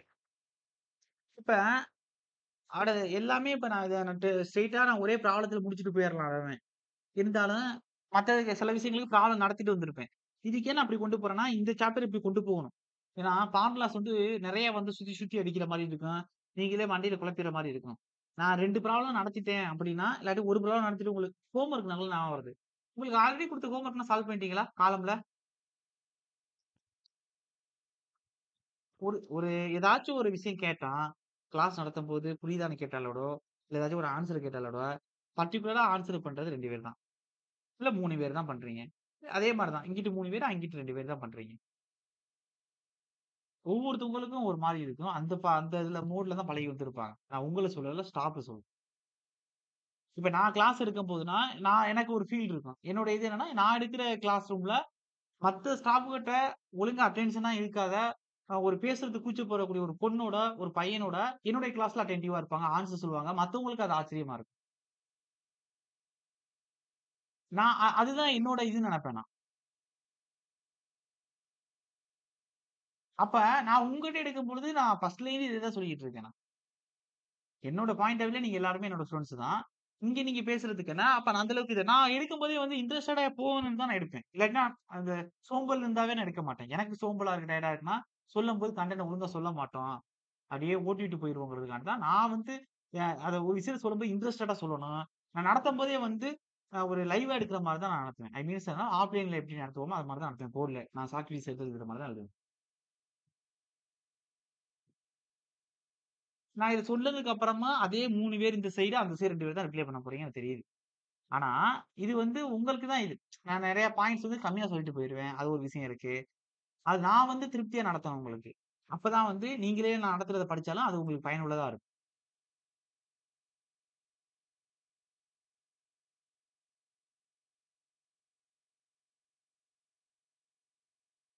புரியுதா? ஓகே. Design of CST.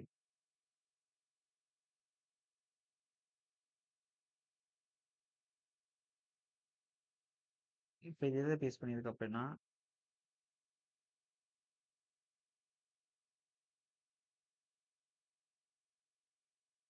இது ஒரு டைம் எக்ஸாம்ல கேட்டிருக்காங்க.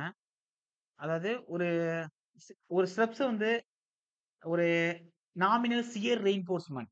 அதாவது ஸ்டெப்ஸ்ன்னு சொல்லுவோம்ல. அது 2 லெக்டு ஆர் 3 லெக்டு எனி லெக்கா இருக்கட்டும். அத நான் டிசைன் பண்ண போறேன்னா, அது கிட்டத்தட்ட 3 விஷயத்த சார்ந்திருக்கு. அப்ப எத்தன நம்பர் ஆஃப் ஸ்டெப்ஸ் எடுக்க போறோம்? அது எப்படி வந்து இன்க்ளைன்டா வைக்க போறோம்? எத்தன டிகிரில? அது எப்படி அரேஞ்ச்மென்ட் பண்ண போறோம்? இது 3ம் சார்ந்திருக்கு. சார் புரியுதா என்ன சொல்றேன் உங்களுக்கு? டிசைன்ங்கிறது. அப்ப ஒரு சிரப்ஸ் எடுத்து டிசைன் பண்ணும்போது, அமௌண்ட் ஆர் குவான்டிட்டி 2மே ஒண்ணு தான். எண்ணிக்கையே. Amount R quantity of syrups.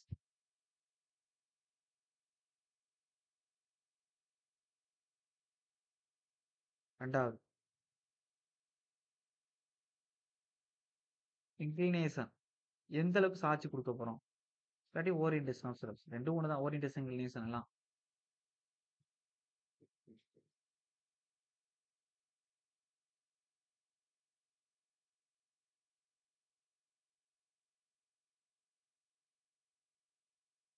அதுக்கடுத்து arrangement of steps. Arrangement of ஸ்டெப்ஸ்னா, spacing வந்து ஒரே பர்ட்டிகுலர் இன்டர்வல்ல வைக்கணும். நீங்க பாட்டுக்கு சில இடத்துல வைப்பாங்க. அதனால ரொம்ப வந்து நல்லா வெல் வெல் டிசைன்டா இருப்பாங்க சொல்லப்போனா. டிசைன்ல வந்து நல்லா ஊறி போயிட்டு, பார்த்த உடனே முடிவு பண்ணிருவாங்க. அப்ப இந்த இடத்துல கூட வருது. இங்க ஸ்பேசிங் வந்து ஆ த நடுவுல கூட வருது. அப்ப இங்க ஸ்பேசிங் வந்து நெருக்கி நெருக்கி ஸ்டெப்ஸ் வையி. போக போக ஸ்டெப்ஸ் வந்து கொஞ்சம் ஸ்பேஸ் வந்து அதிகப்படுத்திக்க அப்டின்னு சொல்லுவாங்க. சார் புரியுதா நான் சொல்றேன்னு உங்களுக்கு? ரியல் லைஃப்ல நீங்க எல்லாம் ஒரே மாரி எடுத்துக்கிருவீங்க சார். தப்பு அதெல்லாம். ஓகே. ஏன் தேவையில்லாம காசு செலவு பண்ணிக்கிட்டு? நம்ப எப்படி பெண்டிங் வந்து நடுவுல தான் அதிகம் வரப்போது.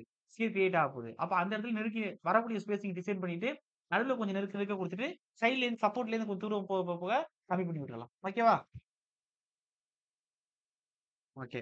அப்ப அரேஞ்ச்மென்ட் ஆஃப் ஸ்டெப்ஸ்.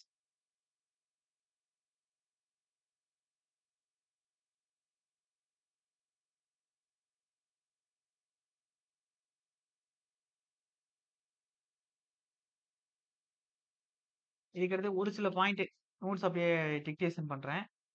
இல்லாட்டி ஸ்ட்ரெய்ட்டா ப்ராப்ளம் நடத்திரலாமா? சரி ஓகே. குடுக்குறேன் எழுதிக்கிறேங்க. சில இம்பார்ட்டன்ட் பாயிண்ட்ஸ். விடுபட்ட பாயிண்ட்ஸ். எல்லாமே டோட்டலா நடத்திட்டேன்.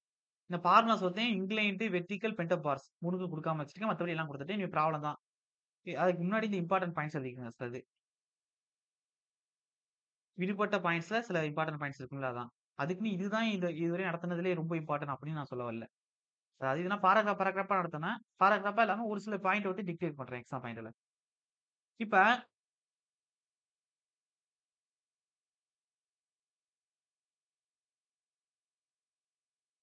ஃபர்ஸ்ட் கிராக்கோட விட்த்ல எத்தன நம்பர் ஆஃப் ஸ்டெப்ஸ் வந்து இன்டர்செப்ட் ஆகணும் அப்படின்னா, ஃபார்முலா இருக்கு. அதாவது number of steps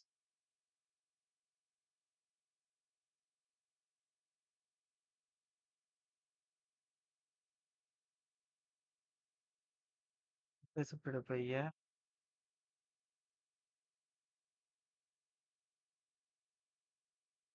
crack width.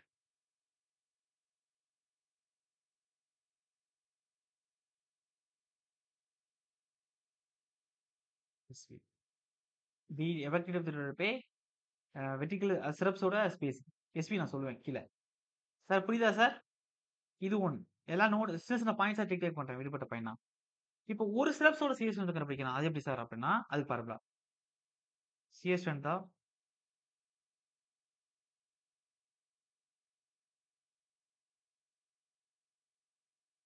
Shear strength.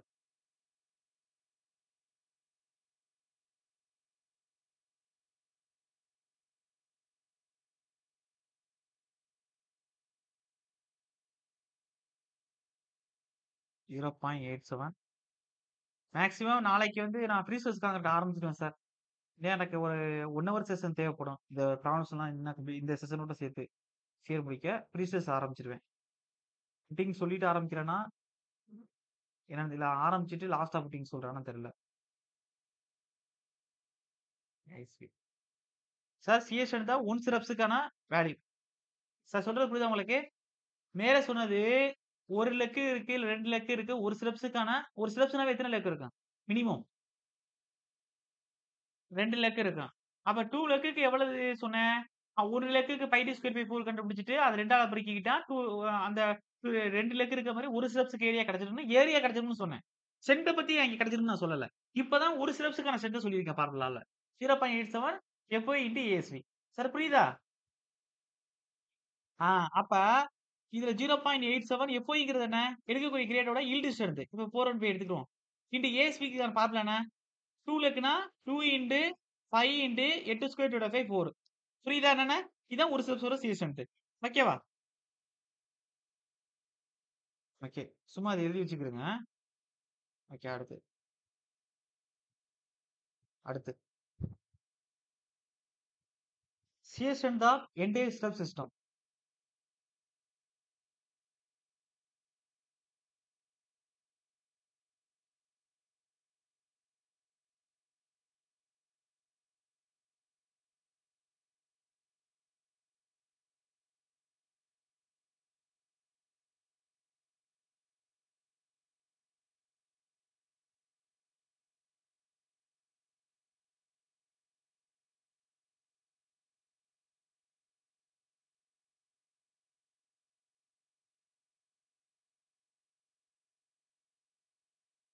அப்ப எல்லா ஸ்டெப்போட சி ஸ்ட்ரென்த் கண்டுபிடிக்கணும்னா 0.87 FOASV யோட இன்டு DPSV கண்டுபிடிக்கணும்.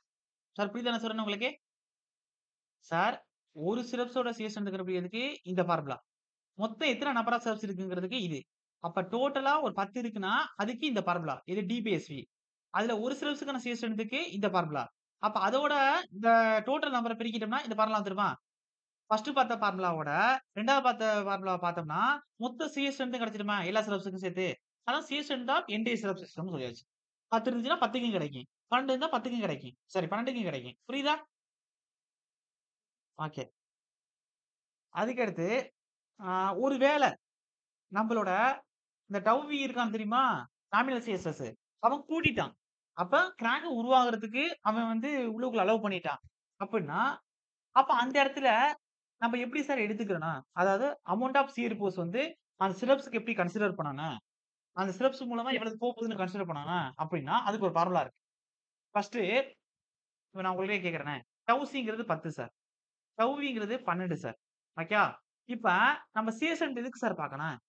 இது ஃபெயிலியரா சார் ஃபெயிலியர்ங்கிறது இது கிராக் அடிக்குமா? கிராக் அடிக்காதா? இந்த கண்டிஷன்ல இருந்துச்சுன்னா. கிராக் வரும். கிராக் வந்து ட்ரையாங்குலர் டென்ஷனால இங்க கிரியேட் ஆகும். ஏன்னா டவுசியோட தானே கம்பேர் பண்ணியிருக்கேன். அப்ப அந்த கிராக்க எடுக்கிறதுக்கு நான் 12யும் கன்சிடர் பண்ணி டிசைன் பண்ணணுமா? 2த்தையும் கன்சிடர் பண்ணி டிசைன் பண்ணா போதுமா?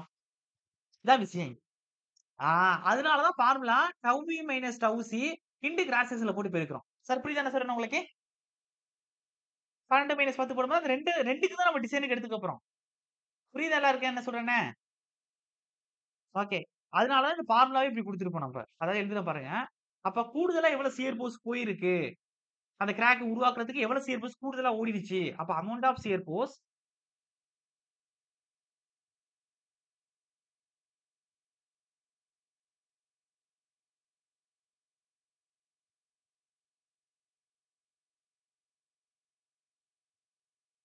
To be taken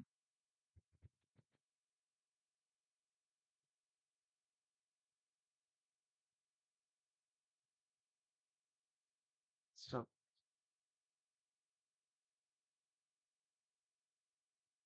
tau V minus tau C into B. Okay. இது இந்த ஃபார்முலா. இப்ப இதுலேருந்து நம்ம ஃபார்முலாவோட உருவாக்கலாம். அது எப்படி சார் உருவாக்கலாம்னா, இதெல்லாம் இந்த அளவுக்கு போகலாமான்னு யோசிக்கிறேன்.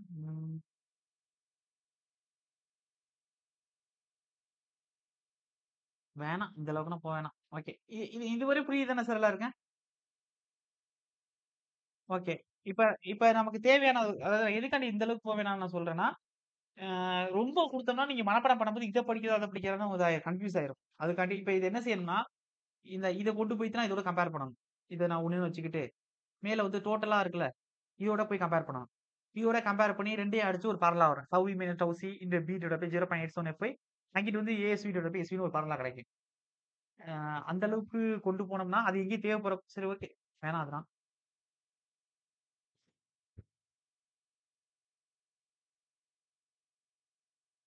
இப்ப இதுல விடுபட்ட விஷயங்கள் என்னென்ன விட்டுருக்கேன் அப்டின்னா, ம்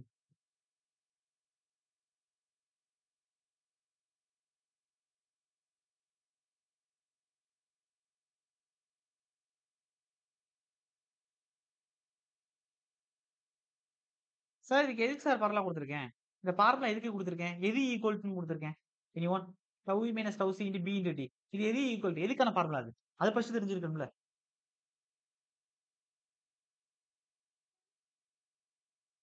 சியர் சியரா? அதாவது சியர்ல என்ன? ஃபோர்ஸ். சியர் ஃபோர்ஸ்க்கு. சியர் ஃபோர்ஸ் எப்படி சொல்லுவோம்? Vன்னு தானே சொல்லுவோம். ஐயா அப்ப இது சியர் ஃபோர்ஸ் VUSக்கு தான் இந்த ஃபார்முலா. சார் புரியுதா சார் எல்லாருக்கும்? ஓகே. அதாவது எவ்வளவு அடிஷனலா நம்ம கூடுதலா சியர் ஃபோர்ஸ் வந்திருக்கோ, அந்த சியர் ஃபோர்ஸ்க்கு தான் இந்த ஃபார்முலா. ஓகே தானே? ஓகே. ஓகே. இப்ப வந்து விடுபட்டது ஒரு கண்டிஷன் வந்து விடுபட்டிருக்கனா, அதையும் சொல்லிட்டுருவோம். அதாவது அடிஷனலா 2 ஈக்குவேஷன் வந்து தான் நான் விட்டுருக்கேன். அத இங்க எழுத வேணாம். ப்ராப்ளம் நடத்தும்போது நான் சொல்லிக்கிறேன். இங்க வந்து ப்ராப்ளத்தோட வரும்போது உங்களுக்கு ஒரு ஐடியா கிடைக்கும். இங்க சொன்னோம்னா அதெல்லாம் மனப்பாடம் பண்ற மாரி போயிரும் உங்களுக்கு. அதெல்லாம் தேவையில்ல மனப்பாடம் பண்ற அளவுக்கு. ஒர்த் இல்ல. எக்ஸாம் பாயிண்ட்ல கேட்க மாட்டாங்க. இப்ப சியர் ஸ்ட்ரென்த் ஆஃப் ஸ்லப்ஸ். ஃபார்முலா குடுக்குறேன் பாருங்க.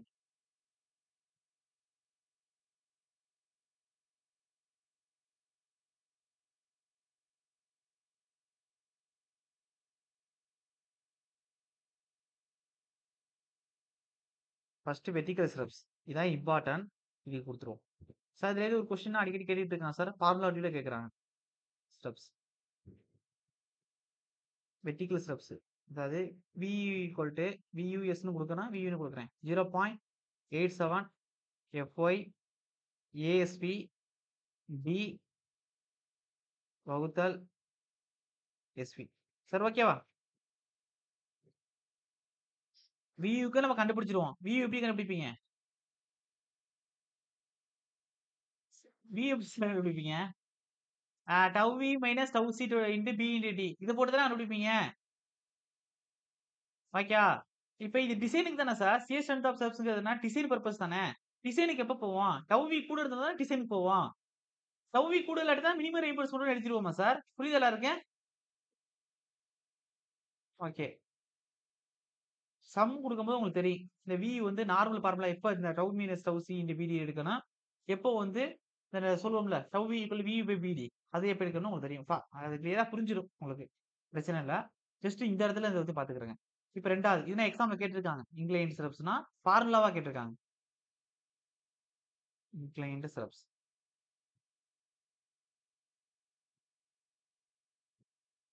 சில இடத்துல VUSன்னு சொல்லுவாங்க. சில இடத்துல VUன்னு குடுப்பாங்க. நான் VUன்னு குடுத்துருக்கேன். 0.87 FY ASP into D into SV. என்ன சார் அதே ஃபார்முலா எடுக்கிறீங்கன்னா, அதே ஃபார்முலா அப்படியே எழுதிட்டு vertical ஸ்டெப்ஸ்க்கு அடிஷனலா sin alpha plus cos alpha. இந்த ஆல்பாங்கிறது எவ்வளவு டிகிரி இன்க்ளைன்டா கொடுத்துருக்கோமோ அந்த டிகிரி. ஓகேவா? Last one. Bento parse.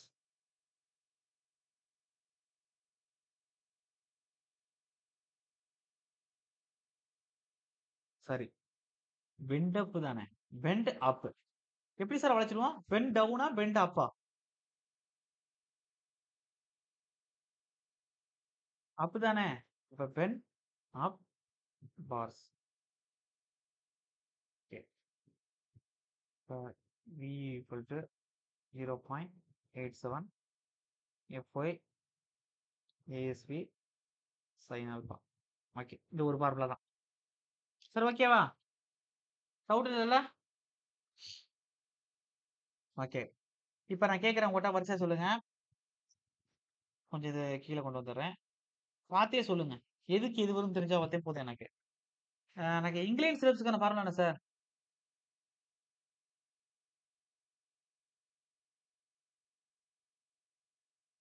சரி ஓகே. எப்படியும் சொல்லப் போறதில்ல. நாளைக்கு படிச்சுட்டு வாங்க. நாளைக்காச்சும் நான் கேட்கிறேன் சொல்லுங்க. ஓகே. இப்ப அடுத்து மினிமம் சியர் ரீஇன்போர்ஸ்மென்ட்க்கு ஒரு ஃபார்முலா குடுக்கணும். என்ன செய்யலாம்? இத குடுத்து கண்டுபிடிச்சு தான் ஆகணுமோ? ம். நான் எழுதுறேன். சார் இதுவரையும் எல்லாருக்கும் புரியுது தானே? இந்த 3 ஃபார்முலா குடுத்த வரையும் புரியுது தானே எல்லாருக்கும்? லாஸ்ட்டா? ஓகே. இப்ப ஒரு ஒரு ஃபார்முலாவத்தையும் எழுதணும். கோட் புக்ல வந்து ஒரு ஒரு ஃபார்முலா தான் விட்டுருக்கேன். எல்லாமே சொல்லிட்டேன் ஃபார்முலா. மினிமம் சியர் ரீஇன்போர்ஸ்மென்ட்க்கு சொல்லாம விட்டுட்டேன். அப்ப எப்ப மினிமம் சியர் ரீஇன்போர்ஸ்மென்ட் போவோம்? இப்ப இதெல்லாம் சொல்லியிருக்கிறதெல்லாம் எதுக்கு? ஒருவேளை டவ் வி கூட போயிருச்சுன்னா, அப்பதான் இந்த ஃபார்முலா யூஸ் ஆகும். சார் ஓகே தானே?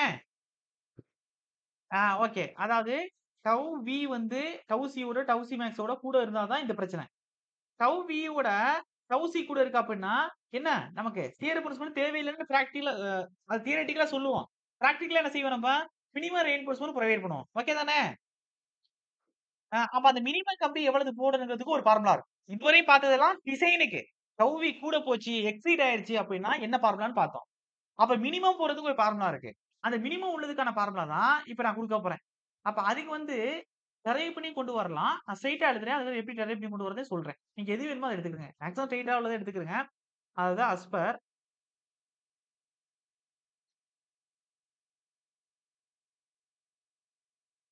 Code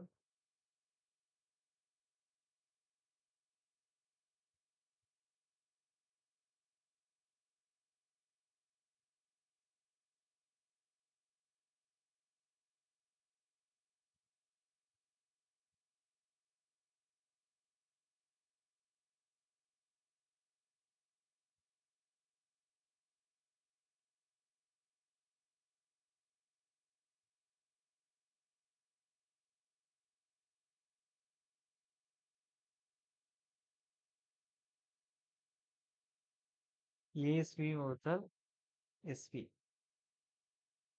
minimum equal to 0.4 B வகுத்தல் 0.87 எஃப்ஒய். இதான் அந்த ஃபார்முலா. சரி ஓகேவா? ஓகே. இந்த ஃபார்முலா எப்படி வந்துச்சுன்னா, மேல 2 ஃபார்முலா கண்டுபிடிச்சோம் ஞாபகம் இருக்கா? ஒரு நோட் குடுத்து சில இது குடுத்தேன் தெரியுமா? எது? டோட்டலா எல்லா ஸ்டெப்ஸும் எவ்வளவு ஸ்ட்ரென்த் எடுக்கும்? இந்த ஃபார்முலா. சார் புரியுதா? 0.87 FYASV DPSV இந்த ஃபார்முலா. அதுக்கடுத்து amount of shear force two be taken by கூடுதலா போகக்கூடிய அந்த 2 ஷியர் ஃபோர்ஸ் எவ்வளவு டேக்கன் ஆகும்? அப்ப இந்த ஃபார்முலா. சார் புரியுதா சார் என்ன சொன்னேன்னு? அது 2யும் ஈக்குவல் பண்ணி தான் இத கொண்டு வந்திருப்போம். இந்த ஃபார்முலா. எப்படின்னா, அ சொல்றேன் பாருங்களேன். அதாவது ஃபர்ஸ்ட் ஈக்குவேஷன் என்ன சொன்னேன்? ஈக்குவேஷன் 1 அதாவது என்ன பார்த்திருப்போம்னா 0.87 FY ASV into D by SV இதானே பார்த்தோம். இதை ஈக்குவேஷன் 2க்கு ஈக்குவல் பண்ண போறோம். ரெண்டாவது ஈக்குவேஷன் என்ன பார்த்தோம்? அதாவது ஓகே அவ்வளவுதான் BD. இப்ப இதுல எது அடிப்படும்? இந்த D இந்த D அடிபட்டுருமா? ஓகே. இந்த ASV மேல இருக்கு, கீழே SV இருக்கு. இதை அப்படியே வச்சுக்கிருவோம். இந்த 0.87 இப்போ இங்கிட்டு போனா என்ன ஆயிரும்? ஆல்ரெடி மேல என்ன இருக்கு? டவ் V இருக்கு minus tau C into B ஒத்தியா இருக்கு. அந்த 0.87 எப்போ கீழே வந்தா வகுத்தல் வந்துருமா? பெருக்கல் உள்ளது எப்போ ஓகே. இந்த சைடு அப்ப என்ன இருக்கு? வெறும் ASV வகுத்தல் SV இருக்கும். இந்த tau V minus tau C இருக்குல்ல, இந்த டவ் மைனஸ் டவ் சிங்கிறது மினிமம் சீர் ரீஇம்பர்ஸ்மென்ட் ப்ரொவைட் பண்ணும்போது, அதாவது இது எப்ப எடுத்துக்குறோம்? டவ் V ல இருந்து டவ் C எவ்வளவு எப்ப எடுத்துக்குறோம்? டவ் V யோட வேல்யூ கூட போனா எடுத்துக்குறோம். ஓகே கூட போனா எடுத்துக்குறோம். இப்ப நம்ம என்ன செய்றோம்? டவ் யோட வேல்யூ கூடனா போகல. டவ் C தான் கூட இருக்கு. நம்ம மினிமம் சீர் ரீஇம்பர்ஸ்மென்ட் ப்ரொவைட் பண்ண போறோம். அப்ப மினிமம் சீர் ரீஇம்பர்ஸ்மென்ட் ப்ரொவைட் பண்ண போறோம்னா, அது எப்படி எடுத்துக்கிட்டு நம்ம ப்ரொவைட் பண்ணுவோம்? ஒரு குறிப்பிட்ட டவ் V கூட வந்த மாதிரி எடுத்துட்டு ப்ரொவைட் பண்ணுவோம். சார் புரியுதா சார் என்ன சொல்றேன் உங்களுக்கு? சார் அதாவது உங்க வீட்டுக்கு விருந்தா விருந் விரு நீங்க வந்து ஒரு ரிலேட்டிவ்ஸ் வர்றாங்க. சமைக்க போறீங்க. அவங்க 4 பேர் வரேன்னு சொல்லிட்டாங்க. நீங்க என்ன செய்வீங்க? 4 பேருக்கு சமைப்பீங்களா? 4 பேருக்கு சமைச்சுட்டீங்க. இருந்தாலும் அடிஷனலா 1 பேருக்கோ, 2 பேருக்கோ சேர்த்து சமைச்சு வச்சிருப்பீங்க. சார் என்ன சொல்றேன் புரியுதா உங்களுக்கு? அவங்க வர்றது 4 பேர் தான். இருந்தாலும் அடிஷனலா வச்சிருப்பீங்க. ஏதாச்சும் முன்ன பின்ன வந்துட்டாங்கன்னா நம்ம என்ன செய்றது? வர்றவங்கள போ சொல்ல முடியாதுல்ல அதுக்காண்டினேன். அப்ப உள்ளருக்குள்ள நமக்கு டவ் வி கூட இல்ல. டவ் சி தான் கூட இருக்கு. அப்ப கரெக்ட்டா இருக்கு. இருந்தாலும் நம்ம என்ன செய்றோம்? மினிமம் ரெயின்போர்ஸ்மென்ட் புரொவைட் பண்றோம். நம்ம மினிமம் ரெயின்போர்ஸ்மென்ட் புரொவைட் பண்ணணும்னு அது கேட்கல. டிசைன் நம்மட்ட கேட்கல. இருந்தாலும் நம்ம போடுறோம். அது எந்த அளவுக்கு போடணும்னா, நம்ம அங்க சொன்னோம்ல 2 பேருக்கு எக்ஸ்ட்ரா சமைச்சிருப்போம். 1 பேருக்கு எக்ஸ்ட்ரா சமைச்சிருப்போம்னு. அதே கோட் சொல்லுது. ஒருவேள மினிமம் ரெயின்போர்ஸ்மென்ட் என்ன செய்வீங்கன்னா, நீங்க எப்படி 2 பேரு, 3 பேரு கூட வருவாங்கன்னு இங்க அஸ்யூம் பண்ணிக்கிட்டு, அதுக்கு தகுந்த மாரி நீங்க சமைக்கிறீங்களோ, அதே மாரி டவ் வியூ வந்து ஒரு குறிப்பிட்ட வெளிய கொஞ்சம் கூட வர்ற மாரி அஸ்யூம் பண்ணி நீங்க சமைக்கணும்னு சொல்றாங்க. எடுத்துக்கிறேன்னு சொல்றாங்க இங்க. சார் புரியுதா? அப்ப கோடு என்ன சொல்லுதுன்னா, மினிமம் சேர் ரீஇம்பர்ஸ்மென்ட்க்கு நீங்க டவ்வியோட வேல்யூ அதாவது டவ்வில இருந்து டவ்சிய கழிச்சு டவ் எவ்வளவு எக்ஸ்ட்ரா வருதுன்னு வைக்கக்கூடிய வேல்யூ வந்து 0.4ன்னு எடுத்துக்கிட்டேன்னு சொல்றாங்க. சார் இந்த வேல்யூ டவ்வில இருந்து டவ்சி வந்து கழிச்சு வரக்கூடிய வேல்யூ 0.4 நியூட்டன் பெர் m2 வர மாரி எடுத்துக்கிட்டேன்னு சொல்றாங்க. எதுக்கு? மினிமமா போறது இது வர்ற மாரி நீங்க எடுத்துக்கிட்டு, இதுக்கு கூடுதலா சமைங்க. கூடுதலா வந்து நீங்க மினிமம் சேர் ரீஇம்பர்ஸ்மென்ட் சிரப்ஸ் வந்து புரொவைட் பண்ணுங்கன்னு சொல்றாங்க. சார் புரியுதா? அப்ப என்ன ஆயிரும்?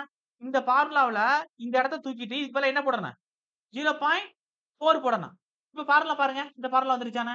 அப்ப இங்க 0.4 போடும்போது இந்த இடத்துல என்ன வந்துரும்? பிராக்கெட் கீழ மினிமம் சிஆர் என்பது வந்துரும். ASV divided by SV minimum 0.4 into B divided by 0.87 into FY ன்னு வந்துருச்சு. ஓகே தானே? எதையுமே நீங்க மனப்பாடம் பண்ண வேணாம். நான் எல்லாத்துக்குமே கான்செப்ட் சொல்லிட்டேன். எதனால இது வருதுன்னு. ஓகே தானே? ஓகே. வேணா அத வந்து நோட்ஸோட ஒரு பாயிண்ட் அடிஷனலா எழுதிக்குவோம். ஏன் வந்து 0.4 சேர்க்கிறோம்னு. எக்ஸாம்லயே ஒரு டைம் கேட்டிருக்காங்க. அதாவது டவ் விட டவ் சி தான் கூட இருக்கு. அதாவது வார்த்தையில குடுத்திருப்பாங்க. நாமினல் சிஎஸ்எஸ் ஓட பெர்மிசிபிள் சிஎஸ்எஸ் கூட தான் இருக்கு. அப்ப நீங்க ரீடிசைன் பண்ண போறீங்கன்னா, எவ்வளவு வந்து மினிமம் சிஆர் ரெயின்போர்ஸ்மென்ட் நீங்க புரொவைட் பண்ணணும் அப்படின்னு கேட்டிருப்பாங்க. அப்ப 0.4 நியூட்டன் பெர் m2 புரொவைட் பண்ணணும். ஓகேவா? இப்ப இது பெர்சன்டேஜ்ல சொல்றேனா, இல்ல டவ் யோட வேல்யூல சொல்லிட்டு இருக்கேனா? 0.4 நியூட்டன் பெர் m2ன்னு. டவ் ல இருந்து டவ் இப்ப இது டவ் ல இருந்து டவ் சிய கழிச்சாலும் எனக்கு என்ன வேல்யூ தான் வரப்போகுது? Sir டவ்விங்கிறது 12 sir. டவ்சிங்கிறது 10 சார். இப்ப நான் 12லேருந்து 10 கழிச்சாலும் 2 வருது. இது 2ங்கிறது எதுல இருக்கக்கூடிய வேல்யூ? டவ்சில இருக்கக்கூடிய வேல்யூ, டவ்வில இருக்கக்கூடிய வேல்யூவா? டவ்வில இருக்கக்கூடிய அந்த எக்ஸ்ட்ரா வேல்யூ தான் நமக்கு கிடைக்க போகுது. அதுதான் இந்த வேல்யூ. ஓகே தானே? ஓகே. மினிமம்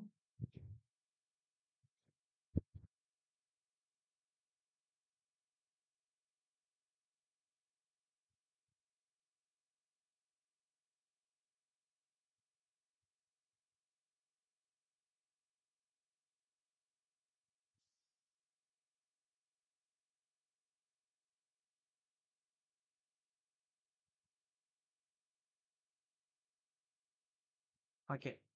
இப்ப நான் சொல்றேன். அப்ப நம்ப minimum shear minimum shear ரெயின்போர்ஸ்மென்ட் provide பண்ணணும்னு நான் அப்ப சொன்னேன். அப்ப மினிமம் சியர் ரெயின்போர்ஸ்மென்ட் புரொவைட் பண்ணலாட்டி நமக்கு கிராக் அடிக்குமா? அடிக்காதா அந்த கண்டிஷன்ல? அதாவது டவ்வியோட டவ்சி கூட இருக்கு. அதனால தான் மினிமமா சியர் ரீஇன்போர்ஸ்மென்ட் ப்ரொவைட் பண்ணுவோம்னு நான் சொல்லியிருக்கேன். இங்க கிராக் எதுவும் வருமா? வராது. இருந்தாலும் நம்ம எதுக்காண்டி மினிமம் சியர் ரீஇன்போர்ஸ்மென்ட் ப்ரொவைட் பண்றோம்? கிராக்கே வராதுன்னு தெரிஞ்சு போச்சு ஃபியூரா. அப்ப எதுக்கு குடுக்குறோம் நம்ப?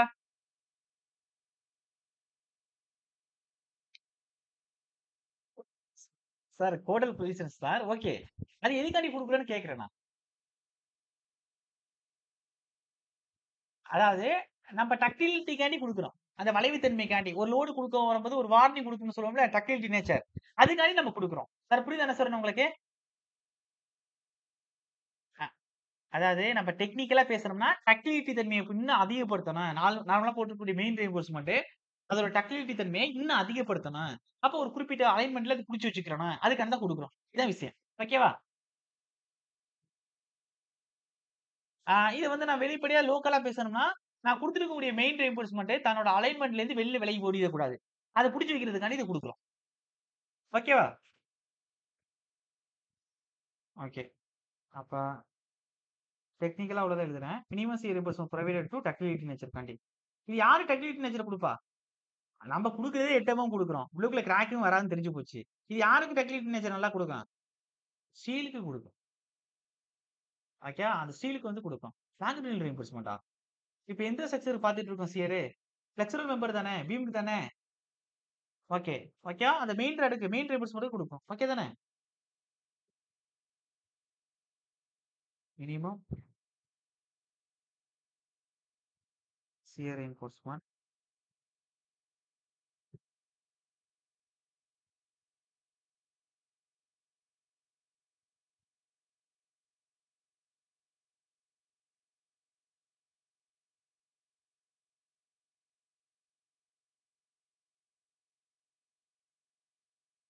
இப்ப இங்க கிராக்கே அடிக்க போறதில்லன்னு தெரிஞ்சு போச்சு. அப்ப இங்க குடுக்கக்கூடிய ச சாரி.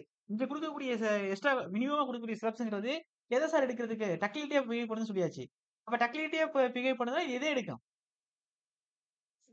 சார் மேலே சொல்லி ஆ சார் ஆ ஓகே. அதாவது இப்படி சொல்றேன். இப்ப நார்மலா மெயின் ரீஇன்போர்ஸ்மென்ட் பீமுக்கு எதுக்கு குடுப்போம்? பெண்டிங் எடுக்கிறதுக்காண்டி குடுப்போம். கரெக்ட் தானே? மேலே சொன்னேனே பெண்ட் அப் பார்ல. நம்ம பெண்ட் அப் பார்ல மெயின் ரீஇன்போர்ஸ்மென்ட் தான் பெண்ட் பண்ணி வச்சிருக்கோம். அப்ப என்ன செய்யும்? மெயின் ரீஇன்போர்ஸ்மென்ட் ஒரிஜினல் வேல என்னது? பெண்டிங் ஸ்ட்ரெஸ்ஸ எடுக்கிறது. ஓகேவா? பீம் வளைய விடாம பார்க்கிறது. ஃப்ளெக்சுரல் மெம்பரா ஆக்ட் ஆக்ட் பண்றது. அப்ப அங்க பெட் அப் ஆரம் குடுக்கும் பொழுது, நமக்கு என்ன இருக்கும்? சியரும் எடுக்கும், பெண்டிங் எடுக்கும்னு சொன்னேன். இப்ப நான் குடுக்குற இந்த மினிமம் சியர் ரீஇன்போர்ஸ்மென்ட் எதுக்காண்டி குடுக்குறேன்? என்னோட மெயின் ரீஇன்போர்ஸ்மென்ட்க்கு டக்டிலிட்டிய கூடுதலா குடுக்குறதுக்காண்டி. அப்ப இது எது எடுக்கும்? பெண்டிங் எடுக்குமா அது? சார் இவன் யாருக்கு சார் உதவிக்கு போறான்? மெயின் ரீஇன்போர்ஸ்மென்ட்க்கு உதவிக்கு தானே குடுக்குறேன் மினிமம் சியர் ரீஇன்போர்ஸ்மென்ட். கிராக் எடுக்கிறதுக்கா நான் குடுக்குறேன்? சார் புரியுதா இல்லையா? ஆ இதுதான் கான்செப்ட்ல கொஸ்டின் ஞாபகம் வச்சுக்கிறேங்க. Okay. Syrups are also provided for bending process.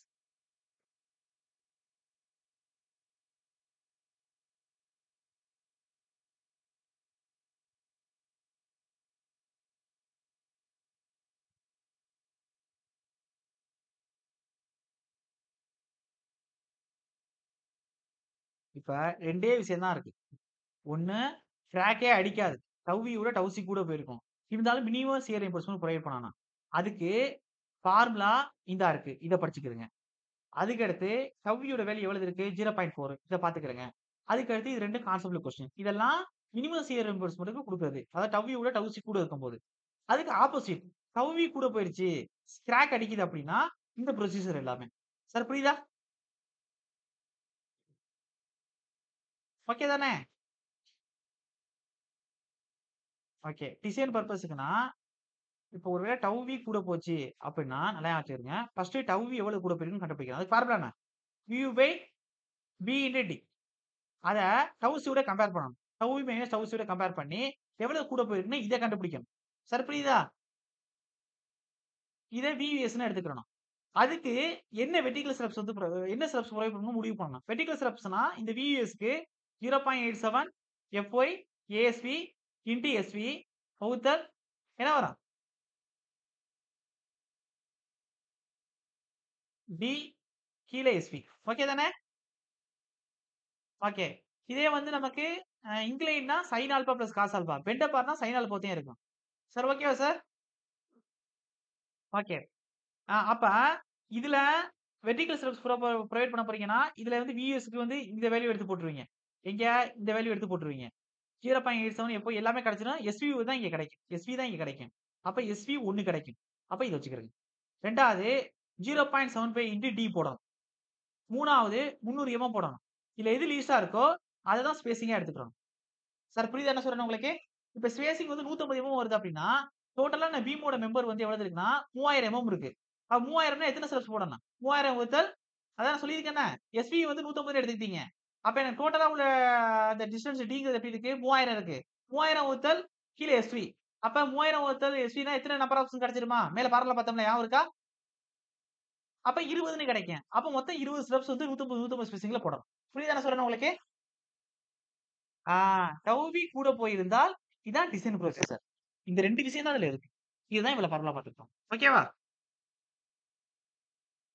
Okay. இப்ப நம்ம என்ன பார்க்க போறோம்னா, ப்ராப்ளம் பார்க்க போறோம். இந்த ப்ராப்ளம் பார்க்கறதுக்கு முன்னாடி சில சில குட்டி குட்டி விஷயங்கள்லாம் விட்டுருப்போம்ல. மேக்ஸிமம் எல்லாமே கவர் பண்ணியாச்சு. அதுதான் சொல்லப் போறேன்.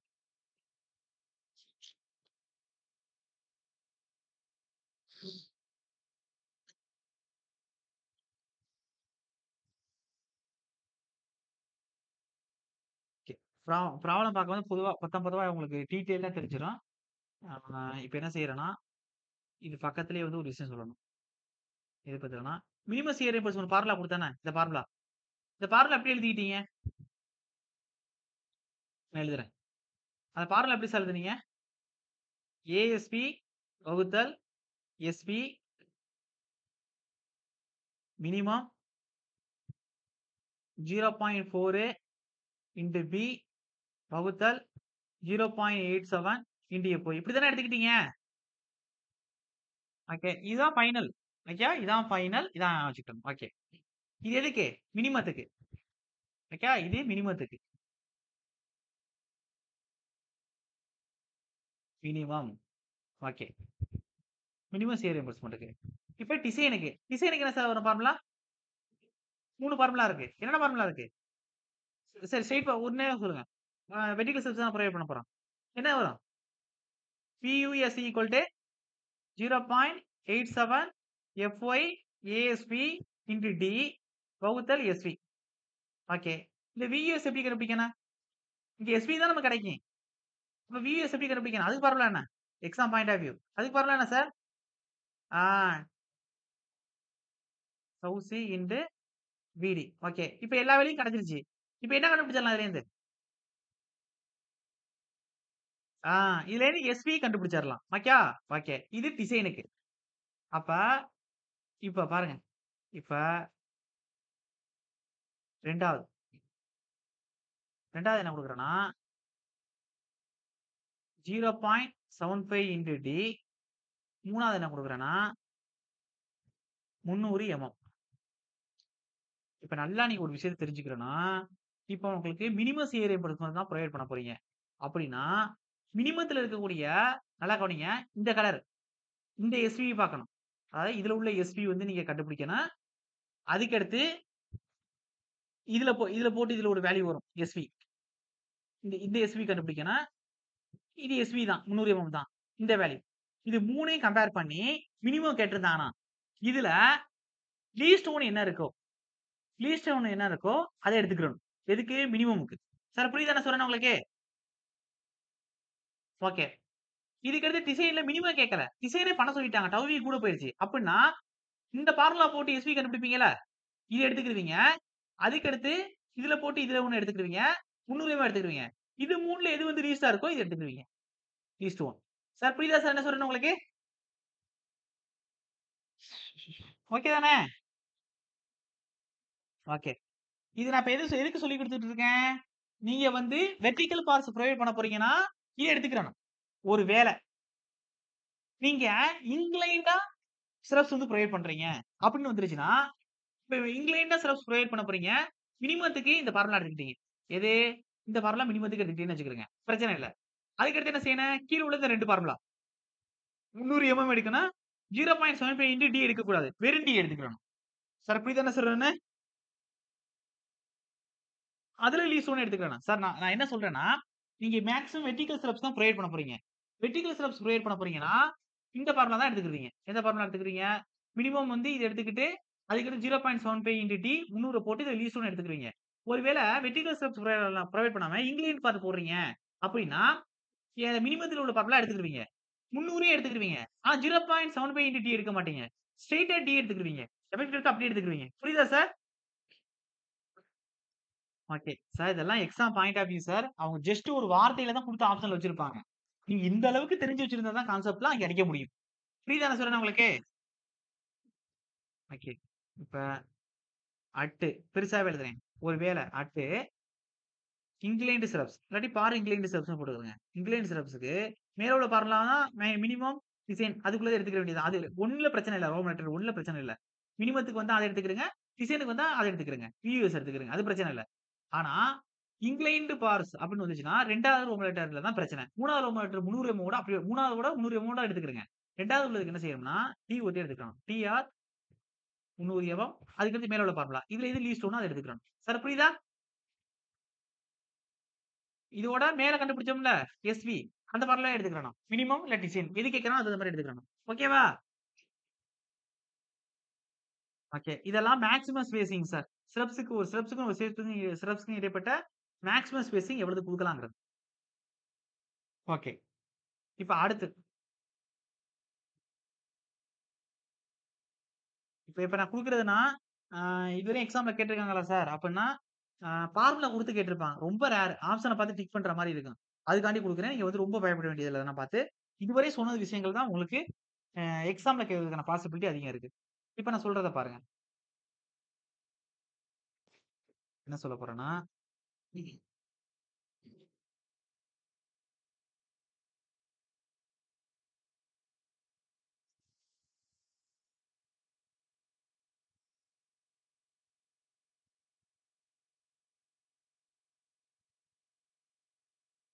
பீமா வேரியிங் டெப்த்ன்னு குடுக்குறேன் கேட்டீங்க. சார் அதுனா எக்ஸாம் பாயிண்ட் ஆஃப் வியூல எப்டின்னா, ஆப்ஷன பார்த்து டிக் பண்ற மாரி வச்சுக்கிறணும் அத நான். மனப்பாடம் பண்ண வேண்டியதில்ல. பீமா வேரியிங்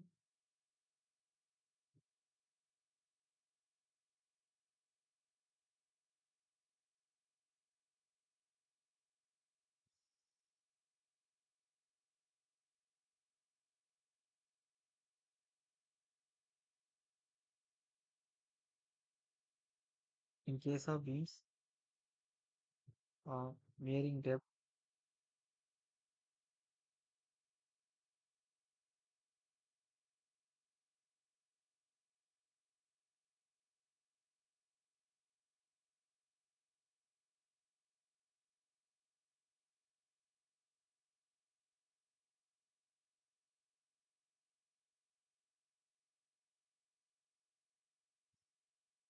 என்ன ஃபார்முலானா, டவ் இ equal two view plus R minus mu. Bending மோட தான் எம்யூன்னு குடுக்குறாங்க. Ultimate bending mode. டிங்கிறது உங்களுக்கு தெரியும். Effect depth Don beta. இது வந்து டான் பீட்டாங்கிறது என்னன்னா, இந்த பீம்ல டாப் எட்ஜ்க்கும் பாட்டம் எட்ஜ்க்கும் இடைப்பட்ட ஆங்கிள் தான் பீட்டான்னு சொல்லுவாங்க. ஓகே. வகுத்தல் பி இன்டு டி. இந்த ஃபார்முலாவ பார்த்தா வந்து நீங்க டிக் பண்ணணும். இந்த ஃபார்முலா எப்போ வரும்னா, உங்க பீம வந்து வேரியிங் டெப்த்ல குடுக்குறாங்க. வேரியிங் டெப்த்னா ஒரு பீம் இப்படி வருது. வந்துட்டு எப்படின்னா ரியல் டெப்த்ல பாசிபிலிட்டி கம்மி. அடுத்து வந்து டெப்த் என்ன செய்யுது? சடனா குறைஞ்சு இப்படி போகுது. அதுக்கடுத்து டெப்த் கூடி இப்படி போகுது. ஒரு கன்டினியூஸ் பீமே சொல்றேன். இந்த ஃப்ளோருக்கு பீமோட டெப்த் இப்படி வந்திருக்கு. இந்த ஃப்ளோருக்கு இப்படி வந்திருக்கு. இதுக்கு இப்படி வந்திருக்கணும். சார் புரியுதா நான் சொல்றேன் உங்களுக்கு? ஓகே. டெப்த் வைஸ் வந்து ஒவ்வொரு ஃப்ளோருக்கும் ரூம் வந்து அடுத்து வச்சிருக்கோம். அதாவது நடுவுல வந்து ஒரு பாத்ரூம் வருதுன்னு நம்ம சானிட்டரி ரூம் டெப்த்த கம்மி பண்ணிட்டோம். அப்படின்னா டவ்யூட வெளிய அது மாரி அதெல்லாம் கொண்டு போக மாட்டோம். டிசைன்ல ஏன் நம்ம வந்து மட்டைய பிச்சுக்கிறோம்னு கொண்டு போக மாட்டோம். சொல்றேன் நான். எக்ஸாம்ல கேட்டாங்கன்னா அந்த ஃபார்முலா கேட்பாங்க. ஞாபகம் வச்சுக்கிடுங்க. அடுத்து அதாவது எப்படி மாத்தி கேட்கலாம்னா, mu/d into Don beta plus R minus view. அந்த சைடு வியூ கொண்டு போய் மாத்தி ஆப்ஷன்ல கேட்கலாம். கவனமா இருக்கணும். வேர் வேர் இதுல muங்கிறது என்ன அப்படின்னா, bending moment at the section. At the section போட்டுக்கிறேங்க. இதுல பீட்டாங்கிறது என்னன்னா, angle between angle between top and bottom edge of beam. Top and bottom edges of beam போட்டுக்கிறேங்க. Okay.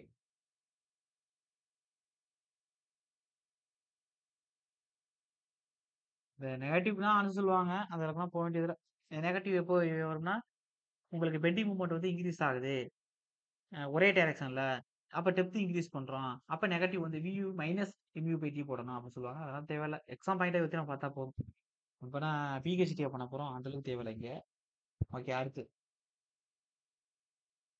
வேற என்ன சொல்லலாம்? கிரிட்டிக்கல் செக்ஷன் சொல்லலாமா? எழுதிக்கிறேங்க. இதுவும் விடுபட்டது தான்.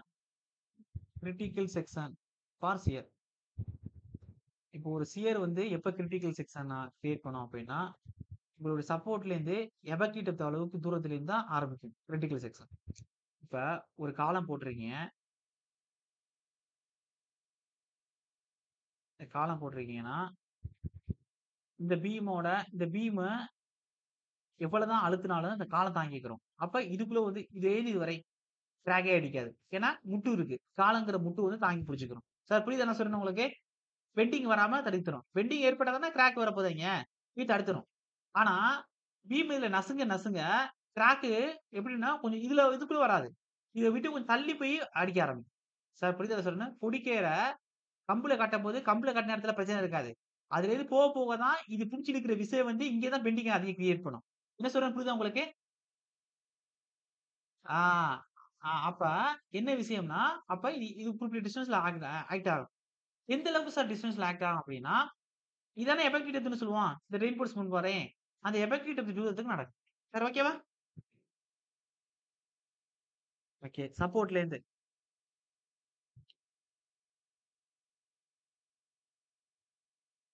இப்ப எழுதுறேன் பாருங்க.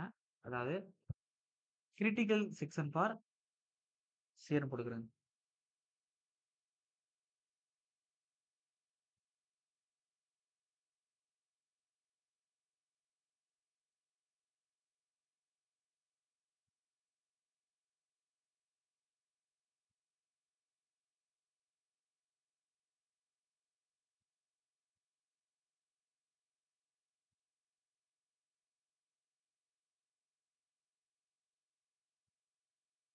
A section of a distance of effective depth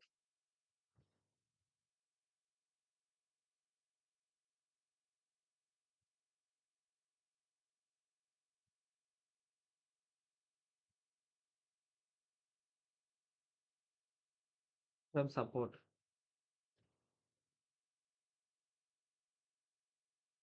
சப்போர்ட்லேருந்து effect depth தூரம் எடுத்துக்கிறேன் சார். கிரிட்டிக்கல் செக்ஷன் எங்கே கிரியேட் ஆகும்? Critical section for shear. அதாவது செக்ஷன் அந்த கிரிட்டிக்கல் செக்ஷன் எங்கே கிரியேட் ஆகும்னா, section of distance of effective depth from support. சப்போர்ட்லேருந்து effective depth தூரத்துல நடக்கணும்னு சொல்றாங்க. ஓகேவா? ஓகே. இப்ப சப்போர்ட்ல என்ன நடக்கும்? சப்போர்ட்ல இப்ப பீம் இப்படி இருக்கு. இங்க காலம் இருக்கு. இங்க கம்ப்ரஷன் நடக்கும் தானே? இந்த காலம் தாங்கிக்கிறது தானே? கிராக் அடிக்க விடாம. சார் இந்த பீம் இது மேல அழுத்தும் பொழுது, நசுங்க ட்ரை பண்ணும் பொழுது, இந்த ஆப்போசிட்ல ஒரு ரியாக்ஷன் டெவலப் ஆகும். இந்த சப்போர்ட் வந்து குடுக்கும். இப்ப சிம்பிளி சப்போர்ட்னா இந்த ரியாக்ஷன் டெவலப் ஆகுதுல்ல, இது சொல்றேன். இங்க இந்த சிம்பிளி சப்போர்ட் தான் இங்க காலம். ஓகேவா? ஓகே. அப்ப எஃபெக்டிவ் டெப்த் தூரத்துல தான் கிரிட்டிக்கல் செக்ஷன் உருவாகுதே தவிர, சப்போர்ட்ல கம்ப்ரசிவ் நடந்தாலும், நமக்கு வந்து அந்த ரியாக்ஷன் எடுத்துக்கிறோம். எப்படி சொல்லணும்னா, இப்படி வேணா மாத்தி குடுக்குறேன். 2வது point. If end of beam, பீமோட எண்டுல 2 சைடும், if end of beam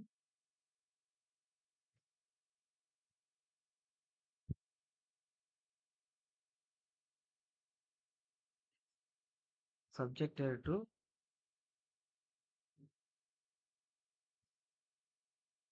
reaction which causes compression in the beam.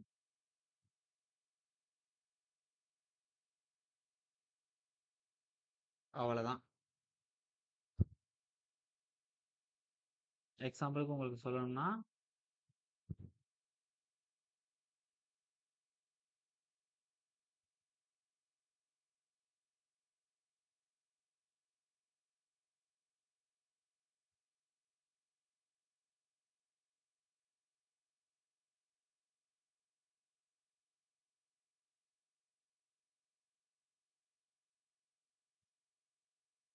Critical section. Sir புரியுதா? அதே மாரி இங்கிட்ட ஒரு சப்போர்ட் வந்துச்சுன்னா, அதுலேருந்து ஒரு டி தூரத்துக்கு. சப்போஸ் இங்க இருந்துச்சுன்னா, அதான் கிரிட்டிக்கல் செக்ஷன். ஓகேவா சார்? ஓகே.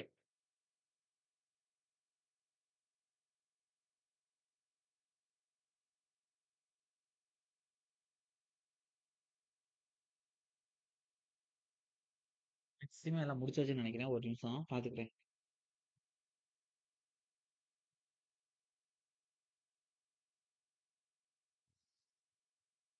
இதெல்லாம் உங்களுக்கு புரியும்னு நினைக்கிறேன். கான்செப்ட் சொல்லிட்டேன். நோட்ஸ் நான் கொடுக்காம வச்சிருக்கேன். இதை எல்லாத்தையும் பார்த்துக்கிறேன்.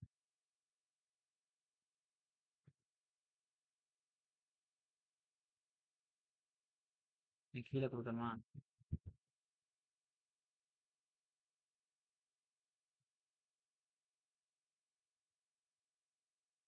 பிக்சர் வியூ எடுத்திருக்கேன். சார் புரியுதா? இந்த போர்ஷன், இந்த போர்ஷன், இந்த போர்ஷன். இதெல்லாம் எதை சார் எடுக்கும்?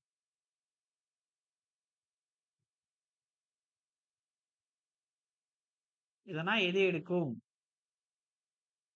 சீர் எடுக்குமா?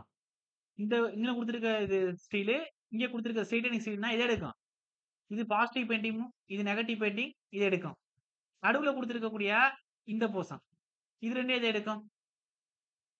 இது சியர் எடுக்கும். சார் புரியுதானேங்க?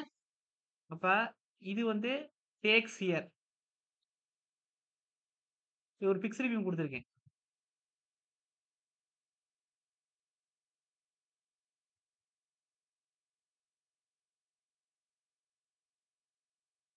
ஓகே. இந்த பாசிட்டிவ் பெயிண்டிங் மூவ்மெண்ட்டா இது எடுக்கும். இங்க உள்ள நெகட்டிவ் பெயிண்டிங்க இது எடுக்கும். இங்க உள்ள நெகட்டிவ் பெயிண்டிங்க இது எடுக்கும். நடுவுல உள்ள சியர இது 2 எடுக்கும். சார் ஓகே தானே? ஓகே. நான் இதுக்கும் எழுதிக்கிறேங்க. இதுனா பெண்டிங் ஏஜ் பத்தி பேசுறது. அதாவது டேக் பெண்டிங் டென்ஷன்.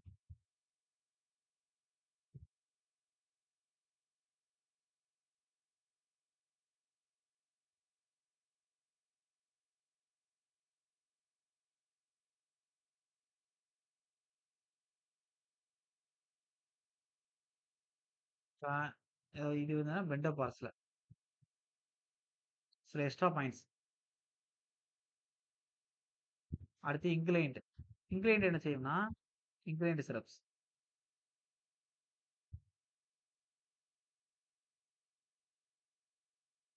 இது என்ன செய்யும்னா ஒரு செக்ஷன்ல இப்படி வரக்கூடிய சேர் எடுக்கும்.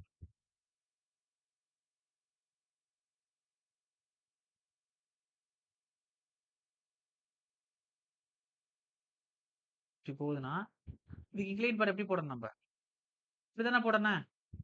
புரியுதா? இதுதான் சியர் கிராக். ஓகே. இப்போ அடுத்து வெர்டிகல். சி. வெர்டிகல் போறதா நமக்கு நல்லது.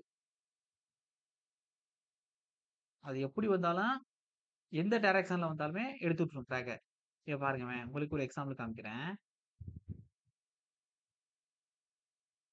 இப்ப கிராக் இப்படி 2 பக்கம் அடிக்கிற மாதிரி நான் கொடுக்குறேன் பாருங்க.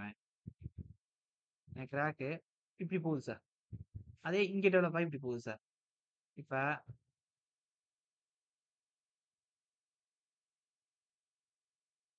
ஒரு நிமிஷம் சேவ் ஆகுது.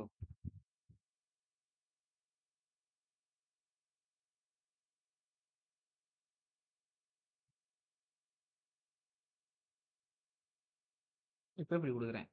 அப்ப நல்லா கவனிங்க. இதுக்கு பர்பெண்டிகுலர். அதே இதுக்கு பர்பெண்டிகுலர். எப்படி எந்த டைரக்ஷன்ல போனாலும் எடுத்துருதா கிராக்க? சார் புரியுதா? ஓகே. இதெல்லாம் எக்ஸாம் பாயிண்ட் ஆஃப்ல கேட்க மாட்டாங்க. கான்செப்ட்ல நீங்க புரிஞ்சுக்கிற இந்த டாபிக் ஃபுல்லா நீங்க படிச்சு ரிவிஷன் பண்ணதுக்கு அப்புறம் புரிஞ்சுக்கிறோம்ல என்ன படிச்சோங்கிறத இன்டர்வியூ பேஸ்டான கொஸ்டின்ஸ். அதுக்காண்டி இத நான் கொடுத்துட்டு இருக்கேன். சார் ஓகே தானே சார்? அவ்வளவுதான் சார். எல்லாருக்கும் புரியுதா? ஒருவேளை அப்படி ஒரு ஒரு டைம் அசெஷன்ஸ் எல்லாம் கேட்டிருந்தாங்க கொஸ்டின். இப்ப பியூர் சியர் வருதுன்னு வச்சுக்கிறேன். மோர் சர்க்கிள் வச்சு சொல்லிடலாம் நீங்க. இப்ப பியூர் சியர் கேஸ்ல டயகனல் டென்ஷன் வருமா? டயகனல் கம்ப்ரஷன் வருமா? பியூர் சியர் கிரியேட் ஆகுதுனா creates.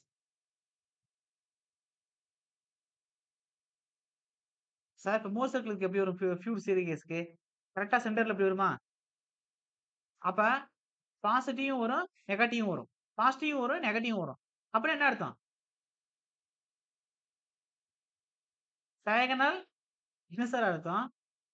Diagonal tension plus diagonal, compression 2மே தானே வரும். Tension plus, compression minus. Pure சியர்னா என்ன சார் அர்த்தம்? கரெக்ட்டா ஆரிஜின்ல அடிக்கிறது தானே பியூர் சியர். ஞாபகம் இருக்கா இல்லையா? செந்தாம்பேட்ல படிச்சிருக்கீங்களே. இது ஒரு டைம் அசோசியேஷன்ல கேட்டேன். இந்த இடத்துல நம்ம பார்க்கலைன்னு சொல்லக்கூடாது. மத்த இடத்துல எப்படி யூஸ் பண்ணணுமோ, அத எடுத்து தான் யூஸ் அடிக்கணும். ஓகே தானே? பியூர் சியர் கிரியேட் ஆகுது அப்படின்னா, அது எவ்வளோ டிகிரில கிரியேட் ஆகுதுன்னு நான் சொல்லியிருப்பேன். எவ்வளோ டிகிரில கிரியேட் ஆகும்? பியூர் சியர்ங்கிறது 45 டிகிரில கிரியேட் ஆகும். அப்படி கிரியேட் ஆகுறது நம்ம முழுக்க முழுக்க சியர் தான். இது டவ் தான். Plus tau. கீழ மைனஸ் டவ். இது பிளஸ் டவ், இது மைனஸ் டவ். அப்ப என்ன இருக்கும்? பிளஸும் வரும், மைனஸும் வரும். அப்ப டயகனல் கம்ப்ரஷனும் ஒரு மைனஸ், டயகனல் டென்ஷன் பிளஸும் வரும். ஓகேவா? ஓகே. வேற என்ன குடுக்கலாம்? எல்லாமே முடிச்சாச்சுன்னு நெனைக்கிறேன் கிட்டத்தட்ட.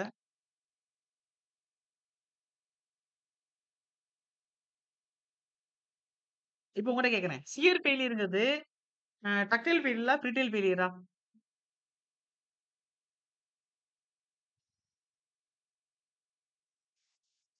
சியர் ஃபெயிலியர் ஆனுச்சுன்னா என்ன நடக்கும்? ஸ்ட்ரக்சர்ல என்ன என்ன வீக் ஆகும்?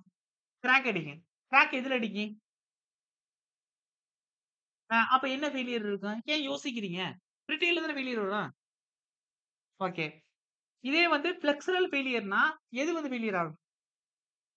ஃப்ளெக்சுரல்னா என்ன அர்த்தம்? பெண்டிங் நடக்குது. அப்ப இப்ப ஒரு பீம் பெண்ட் ஆகுதுன்னா, அப்ப எது பெண்ட் ஆக விடாம தடுக்கிறதுக்கு யார உள்ளுக்குள்ள வச்சிருக்கோம்? ஸ்டீல் வச்சிருக்கோம். அப்ப பெண்டிங் நடக்குது அத தாண்டி அப்படின்னா, எது ஃபெயிலியர் ஆகுது? அது என்ன டைப் ஆஃப் ஃபெயிலியர்? என்ன mode of failure? Ductile failure. Sir புரியுதா நான் சொல்றேன் உங்களுக்கு? Assess and reason. மேல பிரிட்டில பத்தி பேசியிருப்பாங்க. கீழ டக்டைல பத்தி பேசியிருப்பாங்க. 2ம் கரெக்ட்டா 2ம் ஒத்து போகுதா? இல்ல 2ம் கரெக்ட் 2ம் சம்மந்தம் இல்லாம இருக்கான்னா பாத்துக்கிடணும். ஓகேவா? ஓகே. எல்லா வேலையும் கம்ப்ளீட்டடா முடிச்சுட்டேன். ஆர்சிசி கிட்டத்தட்ட 96% முடிஞ்சிருச்சு. இன்னும் ஃபுட்டிங்ஸ் 1/2 மணி நேரம் கிளாஸும் என்ன சார் ஃபூட்டிங்ஸோட தான் முடிஞ்சுச்சேன்னு உங்களுக்கு தோணும். இல்ல. ஃபூட்டிங்ஸ்க்கு அடுத்து இன்னொன்னு ஒண்ணு வச்சிருக்கோம். என்ன வச்சிருக்கோம்னா, சர்வீசபிலிட்டிய பத்தி சில கோடல் ப்ரொவிஷன் சொல்லாம வச்சிருக்கேன். அது சொல்லணும். ஸ்பான் பை 380, 250, 380, 300 அ அது எரோஷன் சொல்றேன் நான். ஓகே. அத பத்தி எதுவும் சொல்லணும்னா, அத பத்தி வச்சிருக்கேன். அதோட உங்களுக்கு ஆர்சிசி முடிஞ்சிருச்சுன்னா, அது ப்ரீசியஸ் கான்கிரீட். கரெக்ட்டா எனக்கு 3 செஷன் தேவைப்படும். Precious concrete. ஆ அதோட அது முடிஞ்சிரும். அதுக்கடுத்து உங்களுக்கு நான் சொன்ன மாரி தான். இது 2ம் பேரலலா வரும். அனாலிசிஸும் உங்களுக்கு ஸ்டீலும் பேரலலா வர மாரி இருக்கும். அப்புறம் ஒரு தியரி சப்ஜெக்ட் உள்ளுக்குள்ள வரும்னு நெனைக்கிறேன். கரெக்ட்டா என்னன்னு தெரியல. தியரி சப்ஜெக்ட் வந்து என்விரான்மென்ட்ல டிரான்ஸ்போர்டேஷன் வரும்னு நெனைக்கிறேன். Okay.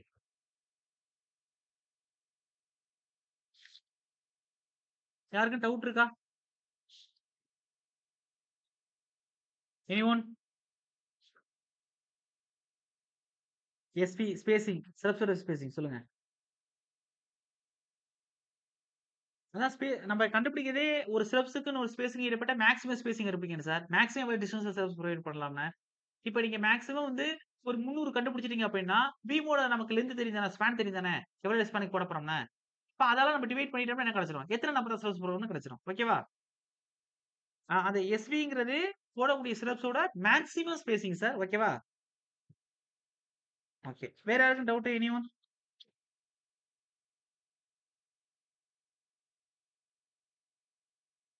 S R no? Okay.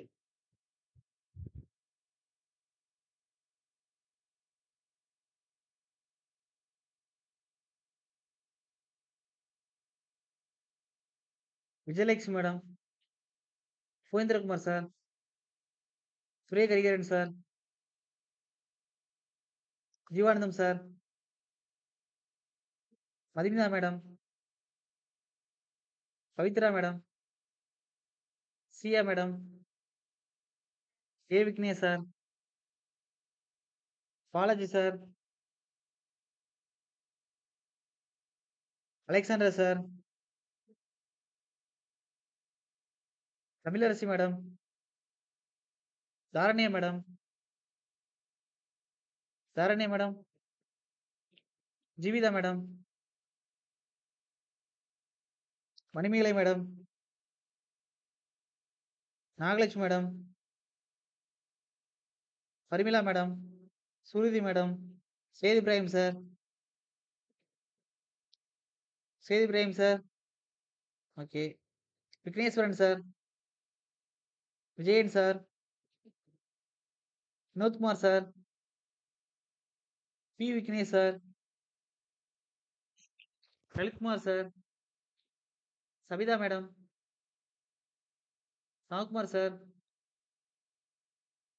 Aparna madam, Murugan sir, Vinolia madam, Keerthana madam, தனியவேலன் sir, Asmita madam. Okay. இந்த டாபிக் வந்து கொஞ்சம் மத்த டாபிக் ஈஸி. என்னோட பாயிண்ட் ஆஃப் வியூ உங்களுக்கு ஈஸியா புரிஞ்சிருக்கும்னு நெனைக்கிறேன். ஹோப் தான். இந்த டாபிக் வந்து கொஞ்சம் நெறைய ஃபார்முலாஸ் வர்றதுனால புரிஞ்சிரும். நடத்தும்போது ஈஸியா இருக்க மாரி ஃபீல் ஆகும்.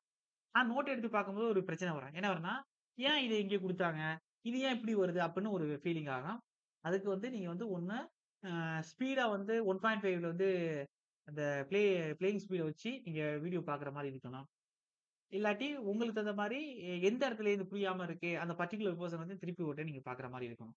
அவ்வளதான். மேக்ஸிமம் எது எதுக்கு வருதுன்னு கான்செப்ட்ல புரிஞ்சுகிட்டு படிங்க. மனப்பாடம் பண்ணாதீங்க. ஆ ஆனுவல் பிளானர் வரப்போது உங்களுக்கே தெரியும்னு நெனைக்கிறேன். டேட் சொல்லிட்டாங்களா? சொல்லிட்டாங்களா? எப்போன்னு? ஓகே. பார்த்துக்கிருங்க. என்னன்னு அத ஃபாலோ பண்ணிக்கிருங்க. ஓகேவா? வரப்போது. அதுல அவங்க பொத்தாம் பொதுவா தான் குடுப்பாங்க. இப்ப சப்பார்டினேட் போஸ்டிங்ன்னு குடுத்துருந்தாங்க. ஆ அது வந்து நோட்டிஃபிகேஷன் வந்ததுக்கு அப்புறம் தானே அதுல ஓவர்சீர் இருக்கு, ஜேடி இருக்குன்னு தெரிஞ்சுச்சு. அப்படி பொத்தாம் பொதுவா தான் சில விஷயங்கள்லாம் குடுப்பாங்க. என்ன சொல்றேன் புரியுதா உங்களுக்கு? டீட்டெயில்டா உங்களுக்கு இதுலேருந்து இது வரப்போது, அது வரப்போதுன்னு சொல்ல மாட்டாங்க. சும்மா எப்பயும் குடுக்குற மாரி கம்பைன்டு இன்ஜினியரிங் சர்வீஸ்ல இவ்வளது, சப்பார்டினேட் போஸ்டிங்ல இவ்வளது, டெக்னிக்கல் போஸ்டிங்ல இவ்வளது அப்படிதான் உங்களுக்கு மேலோட்டமா தான் இருக்கும். நீங்க எல்லாம் வரப்போதுன்னு தெரிஞ்சு அதுக்கு தகுந்த மாரி பிரிப்பேர்டா இருக்கணும். ஓகேவா? ஓகே. இது ஒரு நல்ல வாய்ப்பு. ஓரளவு கிட்டத்தட்ட நெருக்கி எல்லா சப்ஜெக்டும் முடிச்சுட்டீங்க. ஒரு அந்த ஸ்டீல் இந்த அனாலிசிஸும் ஸ்டீலும் முடிச்சுட்டு, அதோட சேர்த்து இந்த டிரான்ஸ்போர்டேஷனும் முடிச்சுட்டேன் அப்படின்னா, கிட்டத்தட்ட எல்லாம் முடிஞ்சிருச்சுன்னு அர்த்தம் உங்களுக்கு. அடுத்து என்விரான்மென்ட்ல கன்ஸ்ட்ரக்ஷன் மெட்டீரியல் இது தான் இருக்கும் உங்களுக்கு. ஆம், அது சிபிஎம் எஸ்டிமேஷன் மட்டும் தான் இருக்கு. கரெக்ட்டா இருக்கும் உங்களுக்கு. மேக்ஸிமம் வந்து உங்களுக்கு ஃபர்ஸ்ட் ஹாஃப்லயும் ஒரு எக்ஸாம் வரலாம். இல்ல இல்ல செகண்ட் ஹாஃப்லயும் ஒரு எக்ஸாம் வரலாம். இந்த டிப்ளமோ குவாலிஃபிகேஷன்ல ஒண்ணா, ஆ பி குவாலிஃபிகேஷன்ல ஒண்ணு. ஃபர்ஸ்ட் ஹாஃப், செகண்ட் ஹாஃப்ல எந்த வரும்னு புரியுதா உங்களுக்கு? ஃபர்ஸ்ட் ஜூன்குள்ள ஒண்ணு, ஆஃப்டர் ஜூன்குள்ள ஒண்ணு. புரியுதா நான் சொல்றேன் உங்களுக்கு? ஆ அதுக்கு தகுந்த மாரி நீங்க ரெடி ஆயிக்கிறங்க. நான் எது சொல்றேன்னா, இந்த ஏஐய நான் கணக்குல சேர்க்கல உங்களுக்கு. நான் அடுத்த இதுக்கான இது சொல்லிக்கிட்டு இருக்கேன். அதனால இதுல இடையில வந்து இந்த மாநகராட்சியிலேருந்து குடுக்க போறான்னு சொன்னேன்னு தெரியுமா? சிலபஸ் ரெடி பண்ண சொல்லியிருக்காங்கல்ல. அது வந்து வரதுக்கு வாய்ப்பு இருக்கு. எப்படியா வர வாய்ப்பு இல்ல. வரப்போகுது. அவ்வளதான். அது வந்து சரி ஓகே பேசுவோம். அத பத்தி ஒரு நாள் பேசுவோம். டீடைல்டா பேசுவோம். எல்லாத்தையும் போய் சொல்ல வேணாம். அதனால உங்களுக்கு அடுத்த வருஷம் டிஆர்பி போர்டு வேற தனியா விடுவாங்க. உங்களுக்கு தெரியும். டிஆர்பி வேற வரப்போகுது. பாலிடெக்னிக் லெக்சரரும் வரப்போது. ஒரே வருஷத்துல 2 எக்ஸாம் நடக்க போகுது. இன்ஜினியரிங் காலேஜ்ல அசிஸ்டன்ட் புரொஃபசருக்கான எக்ஸாமு, பாலிடெக்னிக் காலேஜ்ல லெக்சரருக்கான எக்ஸாமும் வரப்போகுது. புரியுதா நான் சொல்றேன்னு? சிலபஸ் ஒரே சிலபஸ் தானே படிக்க போறீங்க. டிஆர்பிக்கு மேத்ஸ் அடிஷனலா பார்க்கணும். நான் மேத்ஸ் நடத்துவேன். அப்ப நோட்டிஃபிகேஷன் வந்ததுக்கு அப்புறம் நடத்துவேன். அப்ப நீங்க ஜாயின் பண்ணிக்க வேண்டியது தான் சும்மா. அதுக்கடுத்து இதுக்கு ஜெனரல் ஸ்டடீஸ் படிக்கணும். அவ்வளவுதான் விஷயம். இவ்வளவு டைம் உங்களுக்கு கிடைச்சிருக்கு ஜெனரல் ஸ்டடீஸ்க்கு. ஏன்னா நீங்க கரைச்சு குடிச்சு வச்சிருக்கணும். இந்த வாய்ப்பை யார் நல்லா பயன்படுத்திக்கிட்டீங்களோ, அவங்களுக்கு கண்டிப்பா இருக்கும். டெக்னிக்கல் முடியலன்னா கரெக்ட்டா முடிச்சிடாது. அது பிரச்சனை இல்ல. ஜெனரல் ஸ்டடீஸ்க்கு இவ்ளோ டைம் கிடைச்சிருக்கு. இத நீங்க கரெக்ட்டா பயன்படுத்திக்கணும். பயன்படுத்திக்கிட்டீங்கன்னா, நீங்க ஃபிட். ஒரு கிரீனிங் பேனாவ தொடுறதுக்கு ஃபிட்ன்னு அர்த்தம் அவ்வளவுதான். Okay. Thank you sir. Okay.